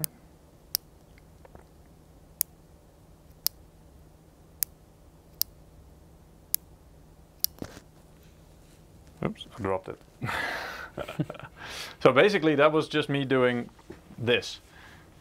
Pressing it down, which is one click, and then letting it go. And you can even, if you watch my fingers, I'll try and see if I can really show you the point at which it activates. So there's a click there. But also if I let it back up again, there's also a point where you really see my finger like shooting up again. So there's like, yeah, both ways. There's both downwards and upwards. There's a click. And this click, I think, is such a satisfying click of the box switches. I personally really like the click bar compared to a click jacket. Sounds like a tiny light switch. Yeah, I mean, I don't know, light switches are a bit heavier and a bit bigger. This is really small, and I think that's one of the reasons why it provides a really crisp click as well. And this is really hard to explain on a live stream. So if you have a chance to try this out, make sure to take that chance so you can experience the difference between a click jacket switch, so like the blue switch, for example, or a click bar switch like box white, because it also feels quite a bit different when you type on them. Some of you might have also seen like a light show going on here, as you can see. These keyboards actually have like a dual layer of effects that they can do. A dual layer means basically you have one effect going on, but then if you press a key, it's going to do another effect simultaneously or over it pretty much. It's like two layers. So as you can see, there's like a ripple effect when I press a key. And in the background, there's like a crazy RGB spinning thing going as well. And really, just going to show you the RGB control without any software. So you just press the dragon key here, and then if you press this key, it's the insert, you'll just cycle through the effects. So here's like a rainbow effect. Here's, I think, like a, I don't know, I think it's called radar or something. It's like a wave moving through. I'm trying to look in the camera, but with this much light, it's hard to see what it's actually doing. Oh, here, this is more like a radar, I guess. RGB, wheel. Different. I'm not sure. I don't actually know the exact differences between them. But there's always just, you can turn it off, or a solid color, or just lighting up a certain amount of keys, as you can see here. These are just, certain keys. So it's like if you have a certain game where you only use specific keys. I think this is like a preset for MOBAs, I think. I don't know which game, but it's like, MOBAs or FPS game or something like that. I'm just trying to figure out, is it going to be solid color like this? I'm not sure. Because I want to show you can quickly just cycle through the colors as well. So if you like white or blue or pink or whatever you feel like, you can just quickly use the arrow keys to cycle through the single colors, and then brightness as well by up and down. So this is down. I think there's like 1, 2, 3, 4, 5 levels of brightness, I believe. And also some one really cool detail. I'll see if the cable is long enough to show you guys this, but I don't know if you guys ever looked at the indicator lights here, but in this keyboard, and especially, I have to find the right effect, just or well, not the right effect, but where you can see it best.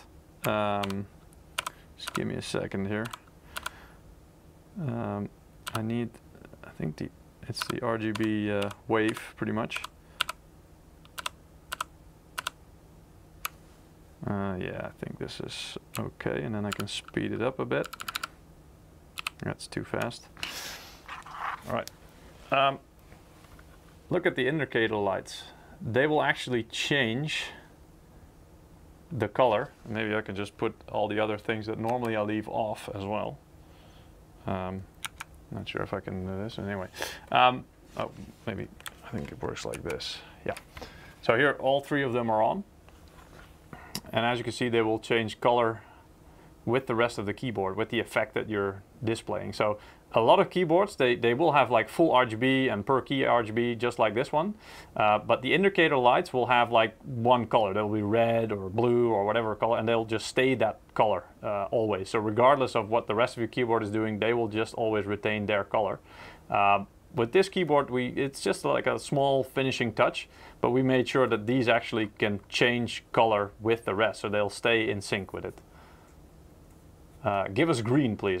Green is passing by every now and again. I think it was just there where you can see, it becomes black because it's being chromed out by the green screen settings.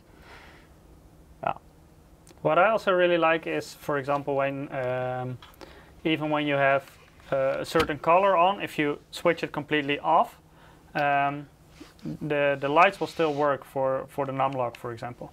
So if you switch off the lighting, it will automatically. So if you have num lock on. Well, yeah. Well, actually, I think indeed. But then they will just switch to one color and stay that way. So like this, it's red. But even if you switch off your RGB lighting, these lights will still work. Yeah. So here you can see it's one color. Actually, it switches because when you let me just show you guys this.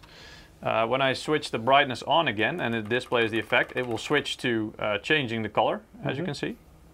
But if you then turn the brightness down all the way to the point where, here it is, where the RGB is off on all the keycaps, or on all the keys, the indicator lights here will just switch to solid red color and stay that way. So it's not going to interfere, it's not going to do a little RGB dance for you. It's actually going to calm down one color, so it's just clear if the your scroll lock or caps lock or anything is or num lock is fixed or not, and it's just doing its job without trying to dazzle you.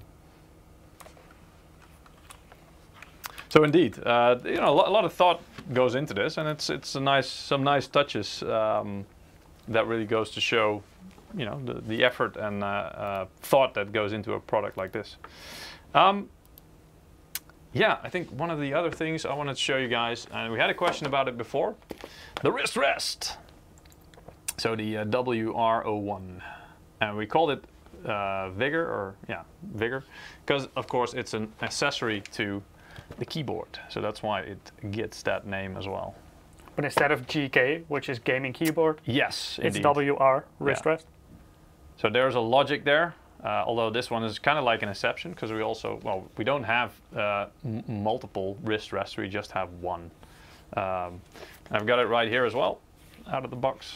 So as you can see, there's a very subtle, like, dragon shape, of course, in here, but it's not like too much in your face. Some nice stitching in a different color. The backside is rubberized padding, and it's got a pattern which really if you have a slippery or a very polished desk or something, this will really grab onto it pretty much and stay in place. And there's even, I don't know if you guys can see this, but it breathes a bit. Oh, here you go. Yeah, there's some holes in there, ventilation holes as well, indeed. So if it, obviously if you've got a sweaty day or something, or you're just a sweaty person, it happens. Yeah, you will have some moisture getting in this material. This material is, I don't know this by heart. Yeah, it's cooling gel, which is pretty much, it's like a memory foam. So yeah, it will retain the shape a little bit, as you can see, if you press it in really hard. But that just means that once you rest your hands in it and you don't move it too much, it will kind of take the shape of your wrists, resting on there. So it will just form to your hands pretty much. It's also good to know that this is actually, I think it has an antibacterial coating as well. So it's not gonna, there's no stuff going to grow on here at any time soon, or it shouldn't at least. So it's a little bit extra that we made sure that it has antibacterial coating. And it feels nice. That's why it's called cooling gel, because it's not just memory foam, but it does actually feel quite nice and cool. It's not like actually cold, but it does feel like a little bit, yeah, it's like a gel. So it does have some cooling properties. And I mean, this is also like a personal preference, a love it or hate it thing. If you're using a low profile keyboard, I wouldn't recommend this, because obviously this will make the height at which you put your wrists, it will up the height. So you will actually have to kind of like dip down with your fingers to do the typing. But with a bit of a high profile keyboard like the GK50 Elite here, it's actually quite comfortable for me. So I've been using it like this as well. And I mean, I can use it without, that's fine. But using this actually gives my wrist just a little bit of that, cushioning, and it's not too high, so it doesn't, it doesn't put me in a position where I feel like, it's an unnatural position to be in. It's quite ergonomic like this. So, and especially for the GK50 Elite, but also the other other full-size keyboards, or the higher, the non-low profile, let's say, so GK30, GK80, GK70. For those ones, it is quite a nice fit. And obviously, this wrist rest is sized to fit with a full-size keyboard. So for your TKL, if you have a GK70, for example, TKL, it's going to be a bit more extended compared to your keyboard. So it's a nice fit, especially for a full-size keyboard with a numpad. And yeah, it's a small detail, but it's nice. Don't stab your keyboard. No, don't do that. Is there also a mouse wrist rest? No, there's not, actually. Would you like one? And if so... Would you like to have a separate one, or like included in a mouse pad maybe? Yeah. As a part of a mouse pad, basically. Is it sweat proof? Well, yeah, it is.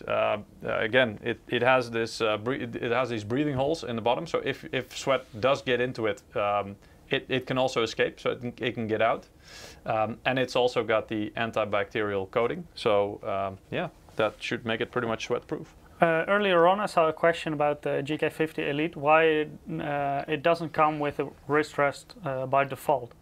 I think it's because it's very personal whether or not you'd like to use a wrist rest. Yeah. I, for example, prefer to use my keyboard without one, and including one by default would make the keyboard more expensive, and many people would throw it to the side anyway, which would be a pity. Especially, So now you can buy it separately if you prefer to have one. Yes. But it's no waste of money if you prefer not to have one. Exactly. So that's why it's sold separately and not included in a box with the GK50 Elite, for example. Yeah.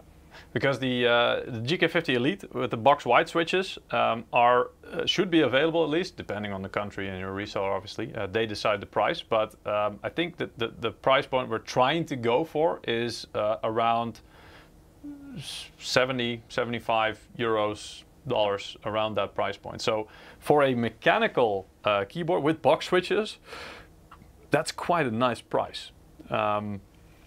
And indeed, you know, we decided to go for kind of making it still as affordable as possible without sacrificing on the keyboard quality, on the basics, the fundamentals. But yeah, not including one of these can make, I don't know, like, I actually don't know, maybe $10 of difference even, easily. So yeah. So if you're not going to use it, then it will be a waste. Exactly, and if you still want it, Paul you was can asking, get it does separately. it connect in any way to the keyboard? No, No. it doesn't. No. It's No, it's very separate. So there's no way that it connects to it. Actually, yeah, you can. For me, that's actually a plus, because I think if you would put it all the way to the keyboard, maybe we can show that up close. That's usually not where your wrists are. I've shown this before because I remember on which one was it? I think GK80. We also had a detachable, or no, a detached actually wrist. But then rest. it has to be quite long. Yeah. It has to be. Because if you put it like right up to the keyboard, it depends on the size of your hands. If you have small hands, that might be fine. But for me, look what happens when I put my wrist here. If I want to reach the bottom row of keys, I really have to like do this, which is very unnatural and uncomfortable. So that's why for me, putting it away slightly at a distance puts me in that sweet spot where I'm in the middle of the keyboard, just in a relaxed posture. So I can very easily reach down for these keys, just, you know, if I need to press them, and I can still also reach up to any of the top row of keys if I have to. So it really, you know, it's all hands are different in terms of size. So that's why it'll be different for you. Maybe you, if you have very small hands, you'll probably like it closer to the keyboard, because that puts you in that sweet spot of being right in the middle of the keyboard and then being able to reach up or down very easily. And people with very large hands, or long fingers, for example, will probably prefer having it a bit further away from the keyboard. So then, you know, your fingers can reach all the way where they need to be without having to stretch too far, or, you know, really claw up close to be able to reach the spacebar, for example. Kniam is saying, a mousepad, we're lucky, halts your wrist will guarantee me using a mousepad again. Well, yeah, maybe. Like you want one where Lucky like hugs your wrist, like he goes like. Do you have a Lucky near you? I don't know. Let's see what it looks like. Yeah, here he is. So you want one where Lucky is. I don't know how you want to do that, because it's like, you know. Maybe this Lucky is a bit too big. maybe Lucky has to be flat or something, but I don't know how you would do that. Kind of like putting, you know, just he's like holding it, or I really don't. You want it, or you want him, you know, that he's like biting you, like your hand is in his mouth, or I don't know. I don't get it. So now we've been talking a lot about theory. Yes. But we might just need to put these products into practice. Also, yeah, but maybe we also can look at Dragon Center real quickly, because that's the software where you can actually, you know, do more things with these products. So if we go to the capture real quick, I'll just try and fly through this. This is our Dragon Center software, which lets you, well, get the most out of your MSI products, basically. And now it's one platform for all your MSI products. In the past, we've had a lot of different products. Mystic Light used to be a separate software gaming app. We've had a lot of different things, LAN manager on motherboards. Now it's all condensed into one package. So in here, you'll find all your products. When you go into the homepage, basically, it's where you start out. And you'll see there's like a user scenario. So here's where you can, for example, do performance profiles. If you've got an MSI monitor connected, oh sorry, this is monitoring your hardware actually, but you've got, for example, True Color, which does certain presets, or you can customize how your monitor looks, the color and stuff like that. LAN Manager is included. Mystic Light as well. We'll start out with Mystic Light. Here you can see a couple of icons basically signifying certain products. So this is the actual case. I'm using a Trident X for this stream to display it. You can link them all together by using the button here. That's like a link. You can sync them all together, and then it will show it's syncing everything that's connected. Disconnecting it is also quite easy. So you can either do it separately. This is the mouse. like it says, GM08. And here you can see it can still be linked up with all the products, so it will try its best to do everything it can do. But the effects, you can either turn it off or have a breathing effect. And for this mouse, you can't really adjust the color, for example. So it's a single color thing. It's a single color light. Again, you know, it's an entry level, so it's focusing more on the essentials and a little bit less on things like RGB, for example. So there is LED in there for some indication, but it doesn't stretch that far. For the keyboard, it's a different story, because here for the Vigor GK50 Elite, you can pretty much do all the effects you want. So it can be reactive, which means it will react to key presses. You can have the ripple effect, as you can see, and you can make it diffuse or converge. So you know, either go away from the key you're pressing or converge to that location. There's a lot of things you can do here, and also customize effects, of course, or profiles like this. So you can very easily select which keys. So for example, if you have a gaming profile you want to activate or you want to customize, that's what you can do with the custom key setup. So yeah, that's really nice. And on top you also see the ambient link button, and that one you can link it up with certain games. Yes. And then the lighting of your system, so for example your keyboard, but also if you use any other Mystic Light supported RGB components, they will all sync up with your game and also react to certain actions in the game. For example, if you're being attacked, it will blink red. If you look into the sky, it will turn blue, stuff like that. Here you see a couple of supported games. If you want to see more about this, check out our earlier RGB live stream, RGB All the Things it's called. Yes. You will also find it on YouTube in our MSI Insider playlist.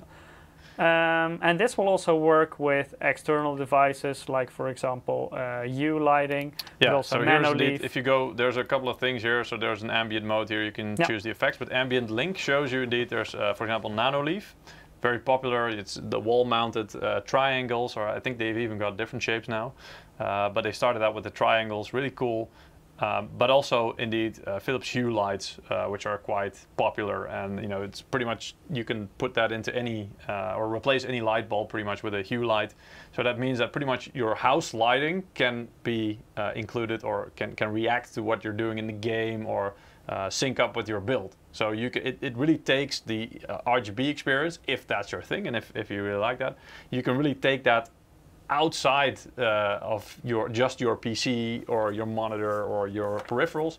You can pretty much include your whole house. I'm waiting for the video. You know those videos in the US, in America, where they make like this Christmas slideshow? Oh, I love those. I'm waiting for that, but with Mystic Light, you know? I currently live in an apartment, but maybe if in the future I live in a bigger house, I would like to light my house like that. I think you can do it, actually. You should be able to, as long as your Wi-Fi range is good. That you know. Like ambient link house. Yes. Yes. Yeah. So your house will respond to the game. It sounds good. Yeah. Technically, it is doable. Exactly. And just the last thing I want to highlight in this software as well is you have the gaming gear link here, which specifically gives you the options per product. So here you can see mouse, for example. This is the GM08, as you all know. Here there are some limited options. In this case, higher end mice will have more like lift-off distance, polling rate, and then different effects, maybe even remapping the keys of your mouse, so you can actually assign different functions to keys. In this case, it's just DPI scaling, so you can set the levels, select the level, but also set it. So in this case, level 1 is 200, as you can see. So now I really have to move the mouse a lot if I want to. Yeah, here we go. I really have to move the mouse a lot to move just a little bit on the screen. But if I then change it to level 2, it's already quite a bit easier. Level 3, it becomes quite fast already. All the way up to level 5, which is 3200, as you can see on the screen. I only have to like flick my wrist, and I'm like, if I had multiple monitors, I would be like on the 3rd monitor along. But as you can see, I can still put the slider all the way up to the max, which is 4200. That's the max that the sensor can do. And I mean, yeah, you can see this is just, I don't know. Maybe Eric is somebody who uses high sensitivity or high DPI settings, right? He yeah, and a high sensitivity. That's why he cannot aim. Well, I don't want to say that. He can aim, but it's getting used to, I guess. But you know, I'm really wondering if this is, for example, if he would prefer a setting even higher than this. But I can't. I mean, you hardly have to move your hand to go from one side of the screen to another. These are very small movements you're making now. Yeah, I mean, and it this goes is all like the way literally to the other side going from one side of the screen to the other. It's this. It's like literally. Yeah, it's a very small movement. So I mean, there has to be something there for you. So the presets are, for example, I think it's 400, 800, 1600, etc. 200 actually. 200, 400. 800. Oh. But you can adjust these steps. So yes. if you like, for example, like me, if you like to have lower sensitivity, you can, for example, do 200, 400, 600, 800, 1000 yes. as your presets. So you can also adjust these settings. Yeah.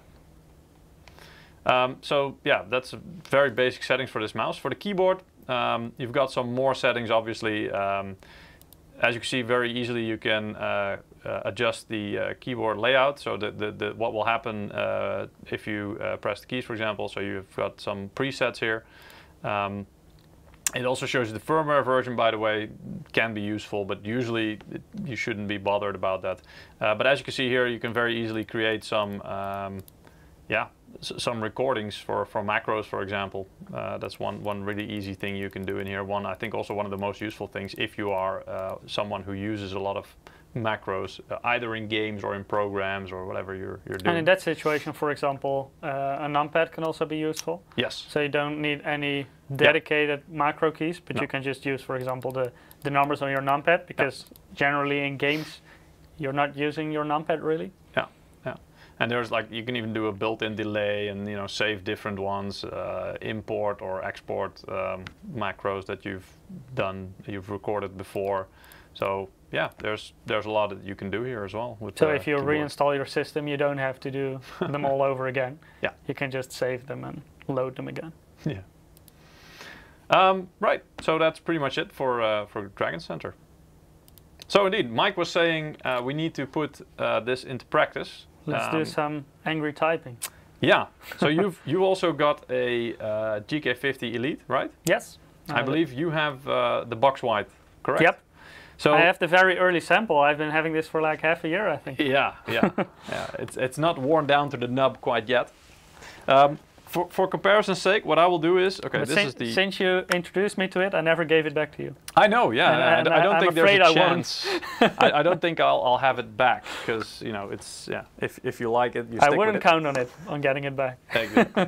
So what I will do for comparison's sake is I will be using the blue one. And I don't know, I mean, you know, we have similar mics. We have the same lav mic that we're using. Yep. Probably we are same distance away from it, so there's going to be a lot of click sounds is what I'm trying to say, guys. Before we start this, do you want to do another giveaway? That's a good idea. Maybe. So if you haven't participated yet, go to msi.com/insider. The bot will also put it into Twitch and YouTube chat, a direct link to Gleam every 6 minutes. And our next winner for a $20 Steam wallet code. Let's hope you can pronounce it. Is. Ooh. This one I can do. Francis C546. Congratulations. You also won a $20 Steam wallet code, which will be emailed to you in the coming days. So keep an eye on your mailbox. Yes. All right, so let's see if we can make this work. We were testing this earlier. There's a game, it's called Typing of the Dead. It's like an action game where normally you would have, you know, you point your mouse and you click to kill stuff. In this case, zombies. Killing zombies and stuff. Yeah. By typing. Yeah, and I hope the sound is not too loud, by the way, so see if we can keep an eye on that. But, yeah, here comes the music.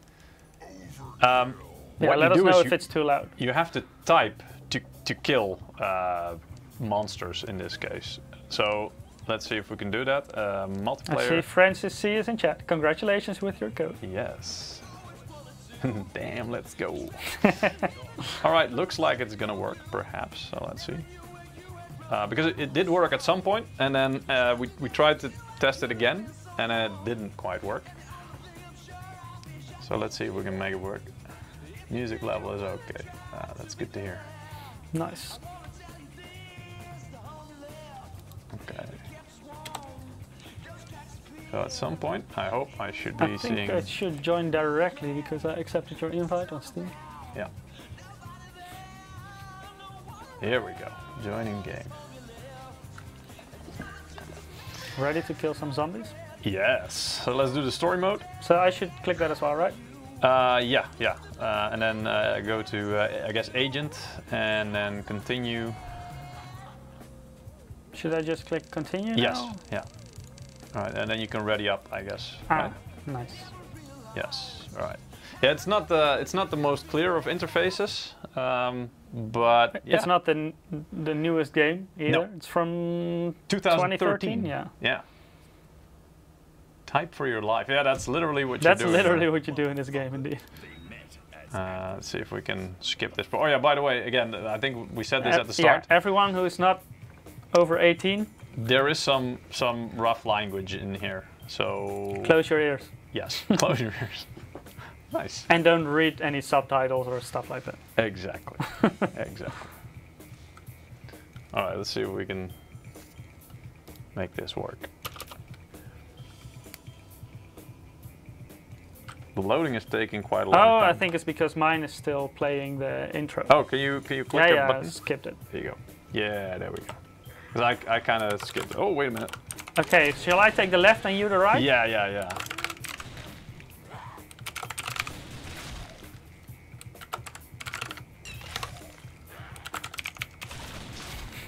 Are you way faster? I can already hear it. Sorry about that. Don't worry about it. Yeah, we didn't make an agreement. Who does the middle one? Usually me. Oh, you were typing the left one. I was confused because it was out going. on the right and then it moved.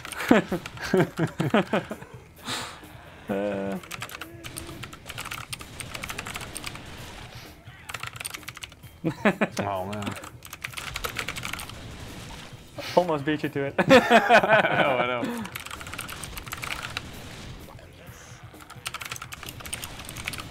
Nice.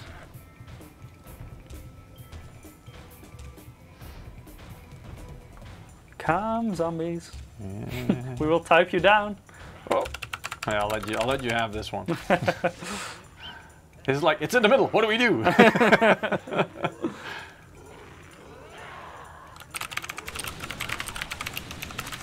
Whoa. I was a bit confused which one I was typing I because know. it was behind the other one.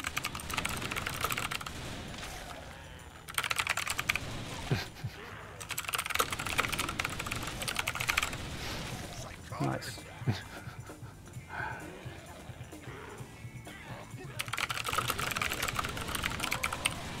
Ah.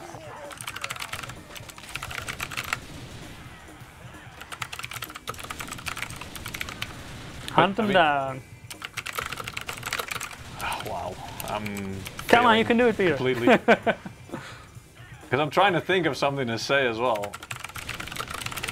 I mean, this is really useful if you want to learn to type, you know. If you want to learn to type more quickly. Yeah, and also correctly, you know, without mistakes. This is Yeah. a game that really challenges you to do that. So if you want to learn to type without watching, you know, because a lot of people will be used to, you know, looking at their keyboard and then pressing one key after another. Oh, that one. Ooh! Nice. Oh. Ah! Come on, get him. There we go. Nice.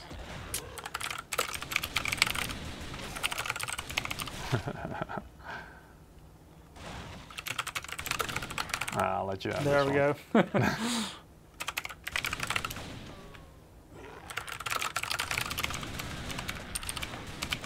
Thinking of Dennis. Those sentences. I wasn't. Man.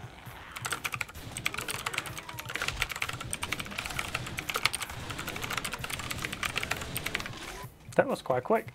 Yeah. John's asking, is this available on Steam? Yes, it is. Actually, we got it from Steam. Damn.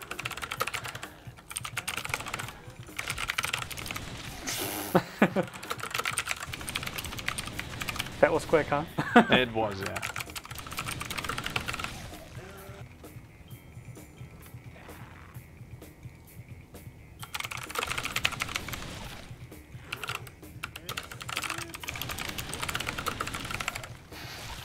Oh, we're doing quite well.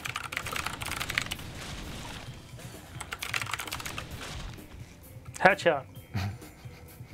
Uh-oh. Oh.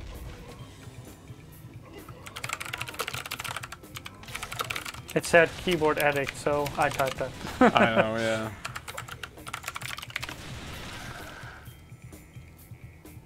Well, you've got pretty much twice the score I have already.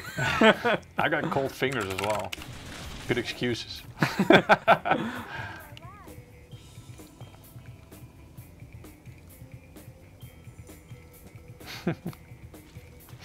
Right, so there's a head rolling down. That's not nice. Chemi is saying educational also, yes. Yeah, yeah. Well, you've got different different languages that you can add, different vocabularies actually.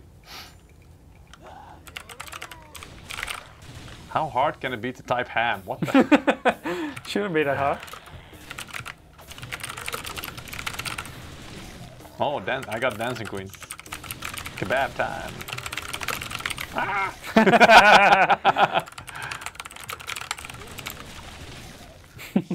Careless Whisper. It's a good song. Woo. George Michael. Yep. I like the saxophone part. Yeah. Oh, keyboard warrior. I like that word. Binge. I'll let you have that one. Because it said binge drinker. Yeah, you know it.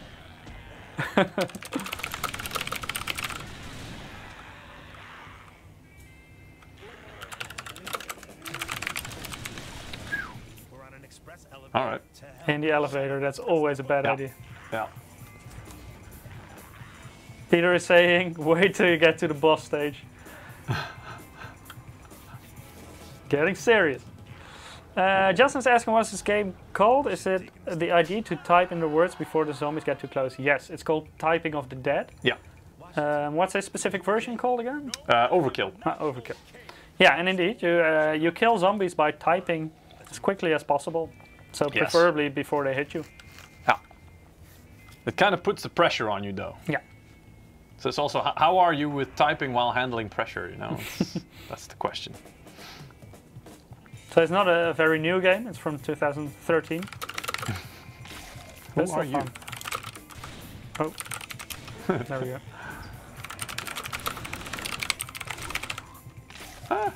I started typing the other word, but I didn't quite, it didn't start typing it.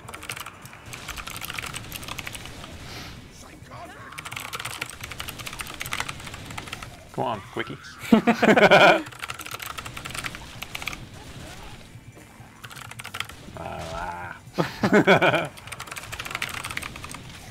Butterball. Seriously. What the hell are these guys doing? Caesar is saying, I learned how to type faster in multiplayer games. Oh yeah. By writing toxic messages or typing games? Oh, whatever. I just gave up. You can carry me. That's fine. The carry is real. Yep. Yep. Hold your fire.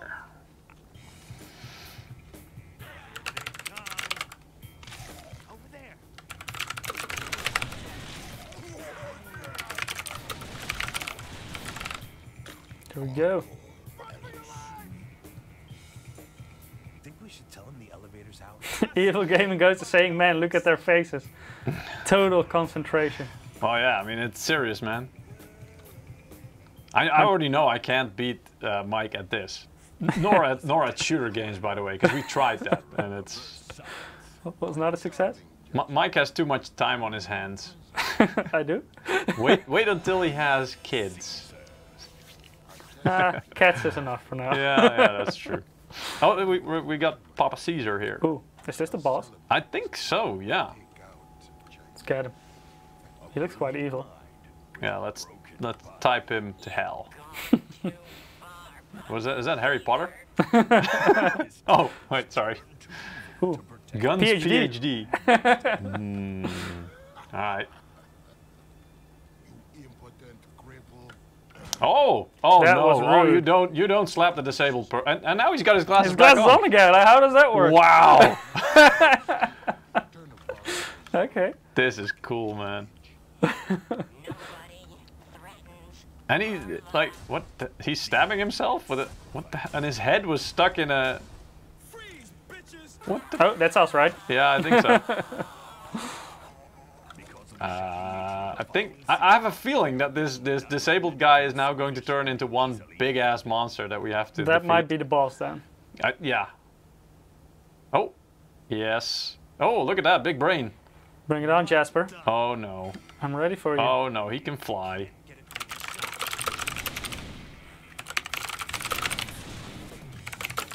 Oh, what the hell? Yeah. Yeah, give me a chance. Yeah, that's right. Tell Candy I never had a chance. I don't know who Candy is, but tell her. I'll just do what I'll just let you type. I'll do the letter, the single letters that come every now and again. How about that? Yeah, sure. Uh-oh. I upgraded.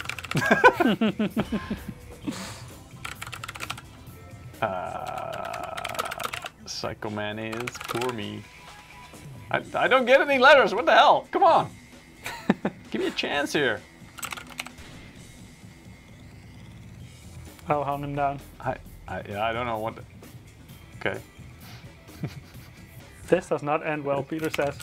Oh, I was not paying attention. I was reading chat. Luckily, I was. Uh-oh.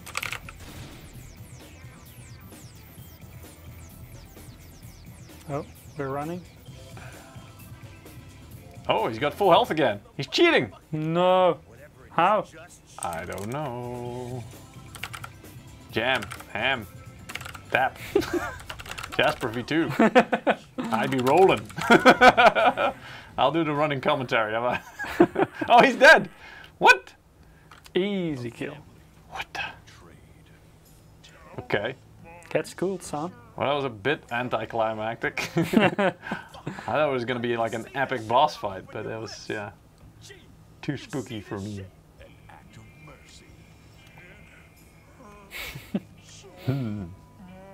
All right. But maybe I'll put on my Peter is saying headset the so I can glowy actually hear objects you what they're can get saying. to. Uh-oh. Like grab them or something, the objects? How do we do that? I don't know. But I don't remember which key. Yeah, that was useful, Peter.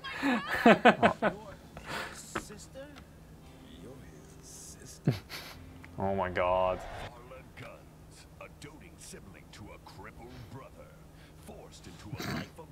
Shall we skip the middle part? Yeah, let's do that. So this is, I mean, the story, it's just so bad. You got a guy doing the movie trailer voice as well. It's really funny. Anyway, let's see what we did. So I'm player 1, you're player 2, just to be clear. Your score is way higher. Based on Your accuracy is higher. Your letters typed is higher, because I gave up on some of them. Your kills is higher, of course. Perfect words, of course, higher. More than double, actually, than what I had. Best combo, quite a bit higher. Goregasm, I guess that's like, I actually don't know what that is. I'm not sure yet. Maybe it's like the amount of time you are actually doing kills or something, I don't know. Player deaths, well, we both died 0 times, so that's nice. Okay. Oh, apparently it's tab. Yeah, I know, but doesn't it show objects. up? Doesn't it show up, tab? As in that you have to do... I'm not sure. Yeah, anyway. Papa Spells of Pain, Naked Terror, Ballistic Trauma, pop. Maybe we can show the mouse function in this game. Yeah, yes. But I don't know if it will let us do the multiplayer. I'm not sure. Because it's... I don't have sufficient space for my mouse anyway. No, I know. But I first have to switch, I think. So I might have to exit out of this. Yeah. And then select House of the Dead instead of Typing of the Dead. And then it's fingers crossed that it will let me... Oh, it will. This is interesting. This didn't work before.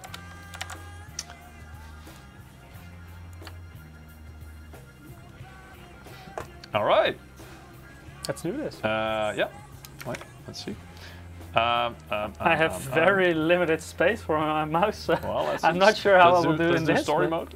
I'm just making some space as well and getting the keyboard out of the way. So we'll do normal mode. I have no idea about gun shop or what that is. So I'll just, because I want to just make sure it works. Shall we, do you have a preference of which one we'll do? No. Shall we do overkill? Sure. Okay, just click that one. I think you have to click it as well. I think I just have to click continue. Oh, yeah. Oh, right. Oh, I can choose a gun. Oh, you can actually. What are you clicking to change it? Just the arrows. Yeah, the arrows. I'm trying to do that as well. It won't let me. So anyway, I'll it's just go. It's not a bug. It's a feature. I'll just go with the Magnum. Headshots all the way. Okay, I'm going for. Wow. All right. Ooh, that one's shiny. Well, this is strange. I'm going for that assault rifle. Oh, maybe I think you're using somebody else's profile, right? So that might be why. Ah. So that person might have played exactly. So you can unlock stuff in the game. I'm seeing. So all right, that's probably why you can choose different weapons and I can't. That Mine person is like is a in the fresh chat. install. Good job, Peter. You unlocked a lot of weapons. Yeah. Mine is like a fresh install, so we just got it and installed it today. You just got the rookie weapons. Mike is actually borrowing somebody else's account. Anyway, let's. Can we skip the cutscene? Yeah. It's probably quite interesting and amusing, but still. So this, guys, is not Typing of the Dead. This is House of the Dead, and the difference is mouse movement versus typing. So now it's just mouse movement. We're going to watch your hand for a second. Yeah.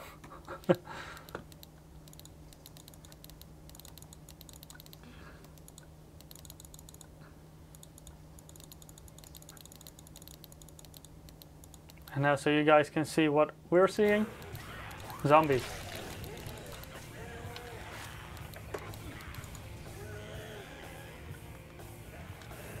So you've got an automatic weapon, right? No, it's not automatic. Oh, actually. It's got a lot of bullets though, for a non-automatic weapon. It's still. I just figured out how I can actually reload. It's semi-automatic. It's the middle mouse button. Oh, nice. Okay, got it. Oh, they were already dead.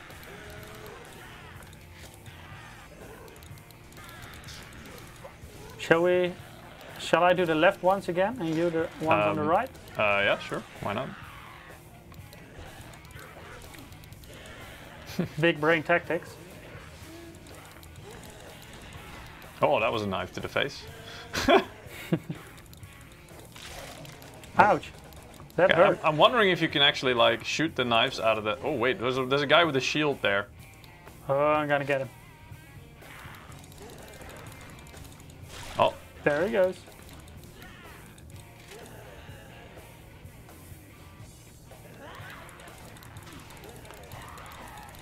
Shoot the glowing objects, is what Peter says. What glowing objects? The hammer? What the hell? I'm not sure. I don't see any other... Oh, I need to reload. Oh, it's moving so much. I know, yeah. They should make a there VR... was a glowing object in the... They should make a VR game out of this. Oh, I just... Ja can play it. I saw a glowing object in the cabin. Yeah, sometimes you'll see them. Oh.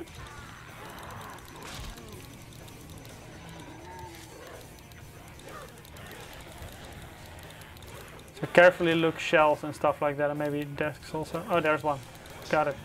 Yeah, health. Ah, Oh. nice. Oh, Oh, grenades. grenades. Oh, I missed it. Ow, that knife hurt. Maybe we go there again. I don't know. Not sure though.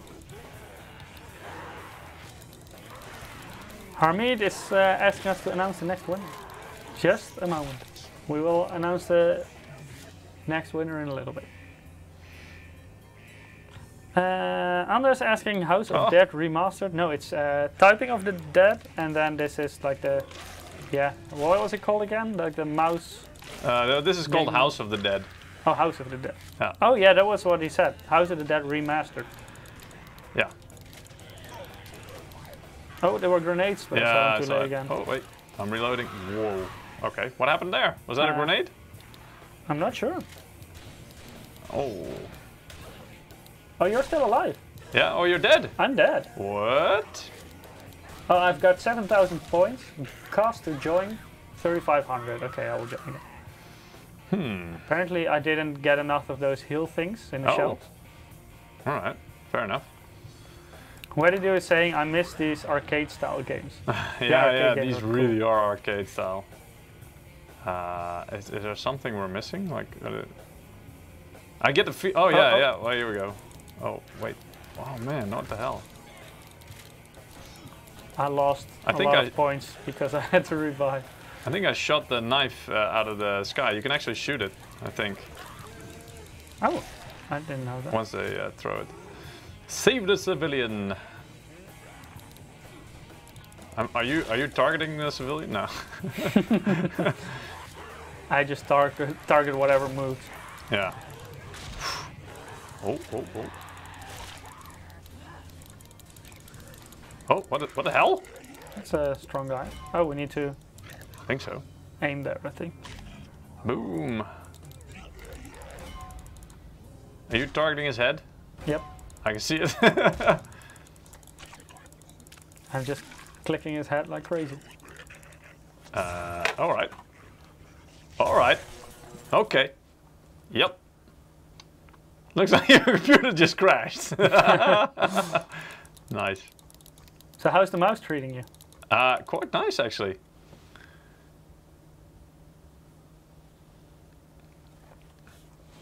Damn stairs in this place. I know. In the event of a fire, our chance of effecting a rapid escape is pretty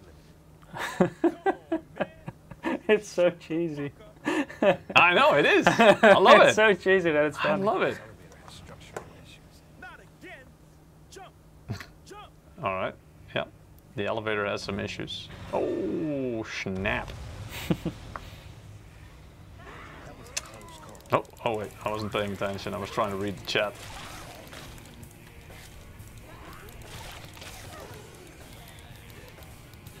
Easy kills. Yep.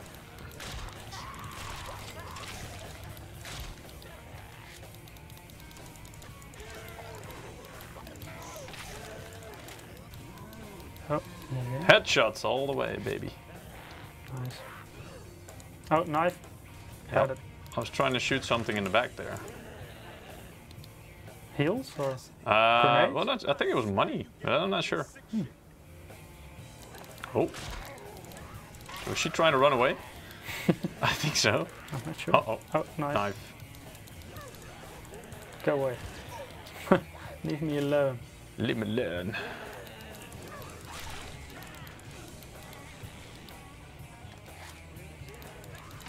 So if you want to have this game, make sure to participate in the giveaway. Go to Yes. msi.com/2/insider and $20 Steam should be code.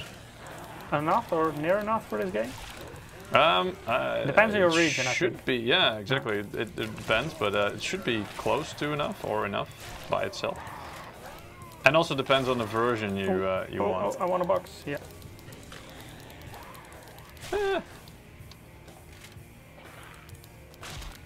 Some head shoots. Nice. So yeah, mouse is more my thing compared to keyboard.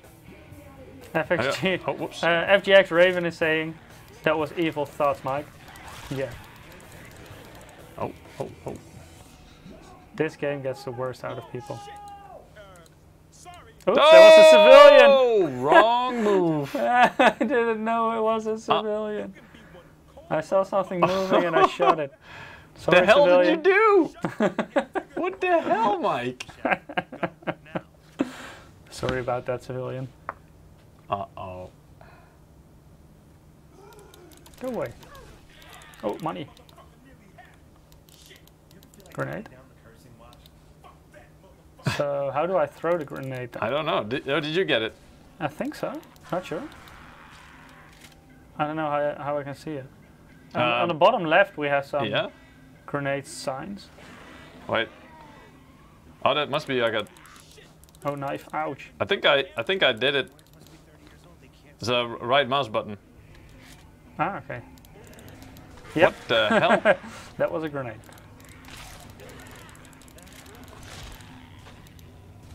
Uh-oh.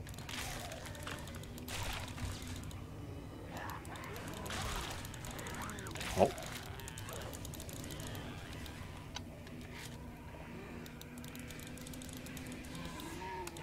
Oh. This requires concentration. Does it? Focus, you must. Come on, let's find the trip. Bring it on, zombies. Booyah.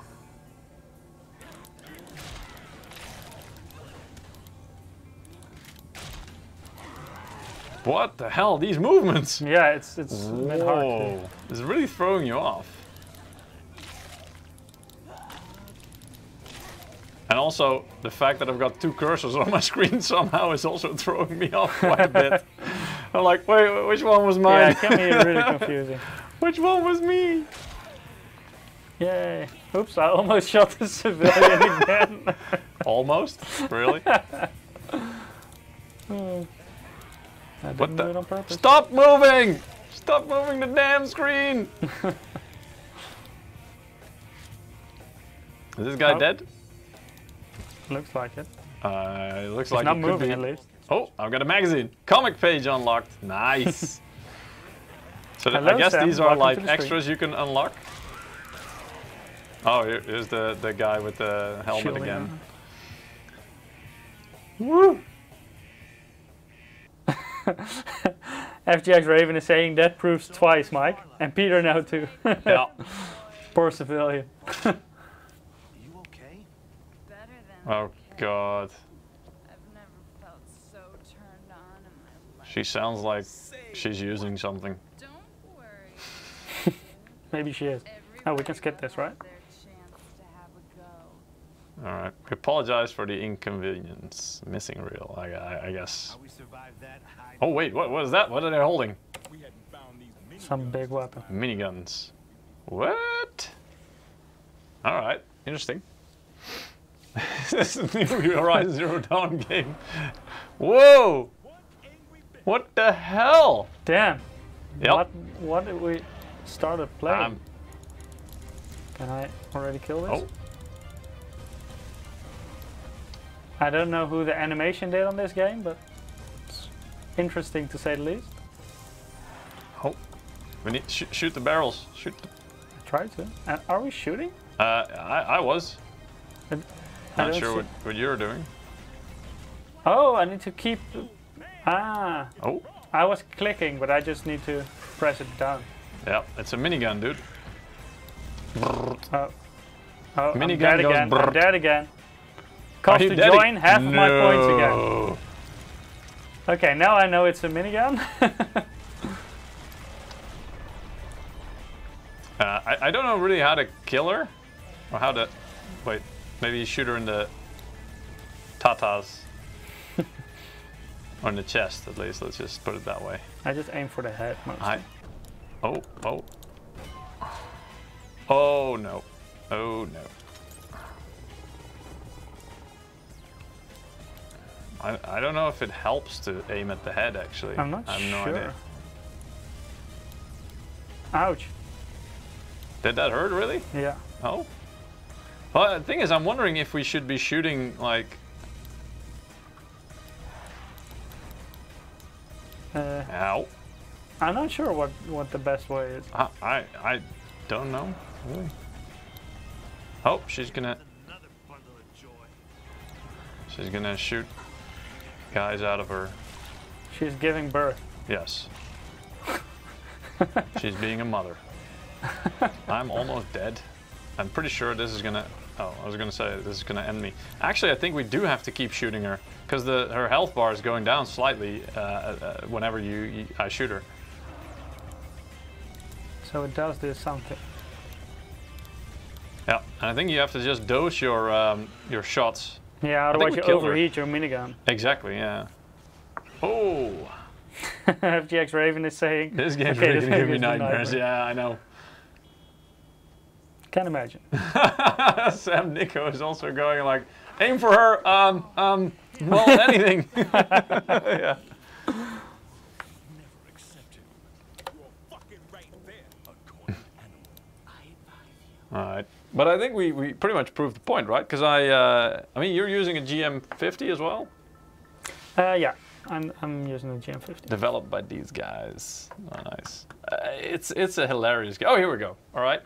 So as you can see, I mean, I'm player 1. Mike was player 2. I scored a lot higher than he did. My accuracy was a bit better. I revived 2 times, and it takes half of your points. Actually, I fired way less shots than you did, and you have more kills. You have more headshots though. Best combo is a bit higher. Yeah. Though my accuracy was a little bit higher, yeah. And I need a little bit lower sensitivity to get better accuracy. Yeah, no space for that here. I mean, I could also, and I did think I noticed a bit of delay in the movement.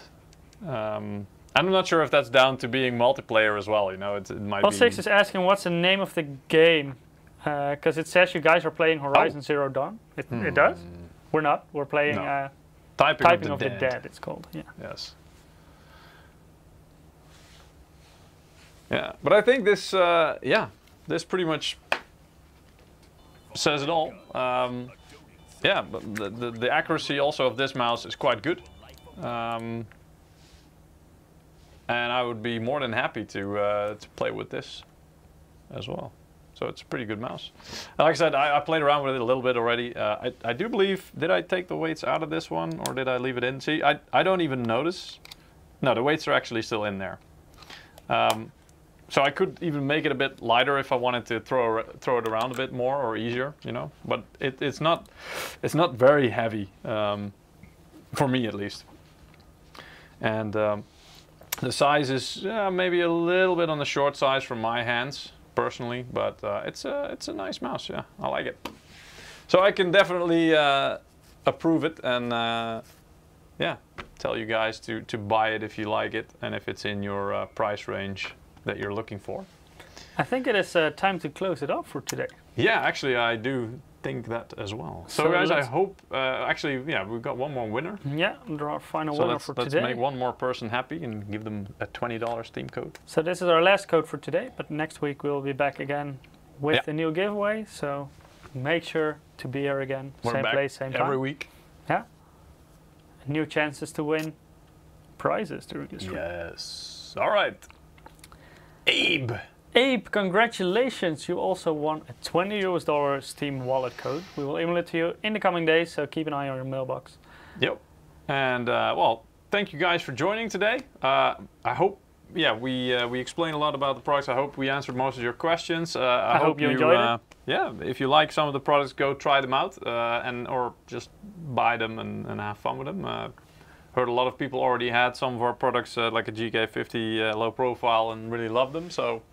Happy to hear that, always. And yeah, next week, what do we have next week? Next week we have an overview of the latest Creator Series monitors. So something completely different. Monitors and desktops. And desktops indeed. So systems and of course monitors, which are both very important for creators. And I do believe that Ja will be presenting that. Yeah. So make sure to check it out. Next week, same place, same time, new giveaway. Yep. And see you guys next week. See ya. Thank you. Bye.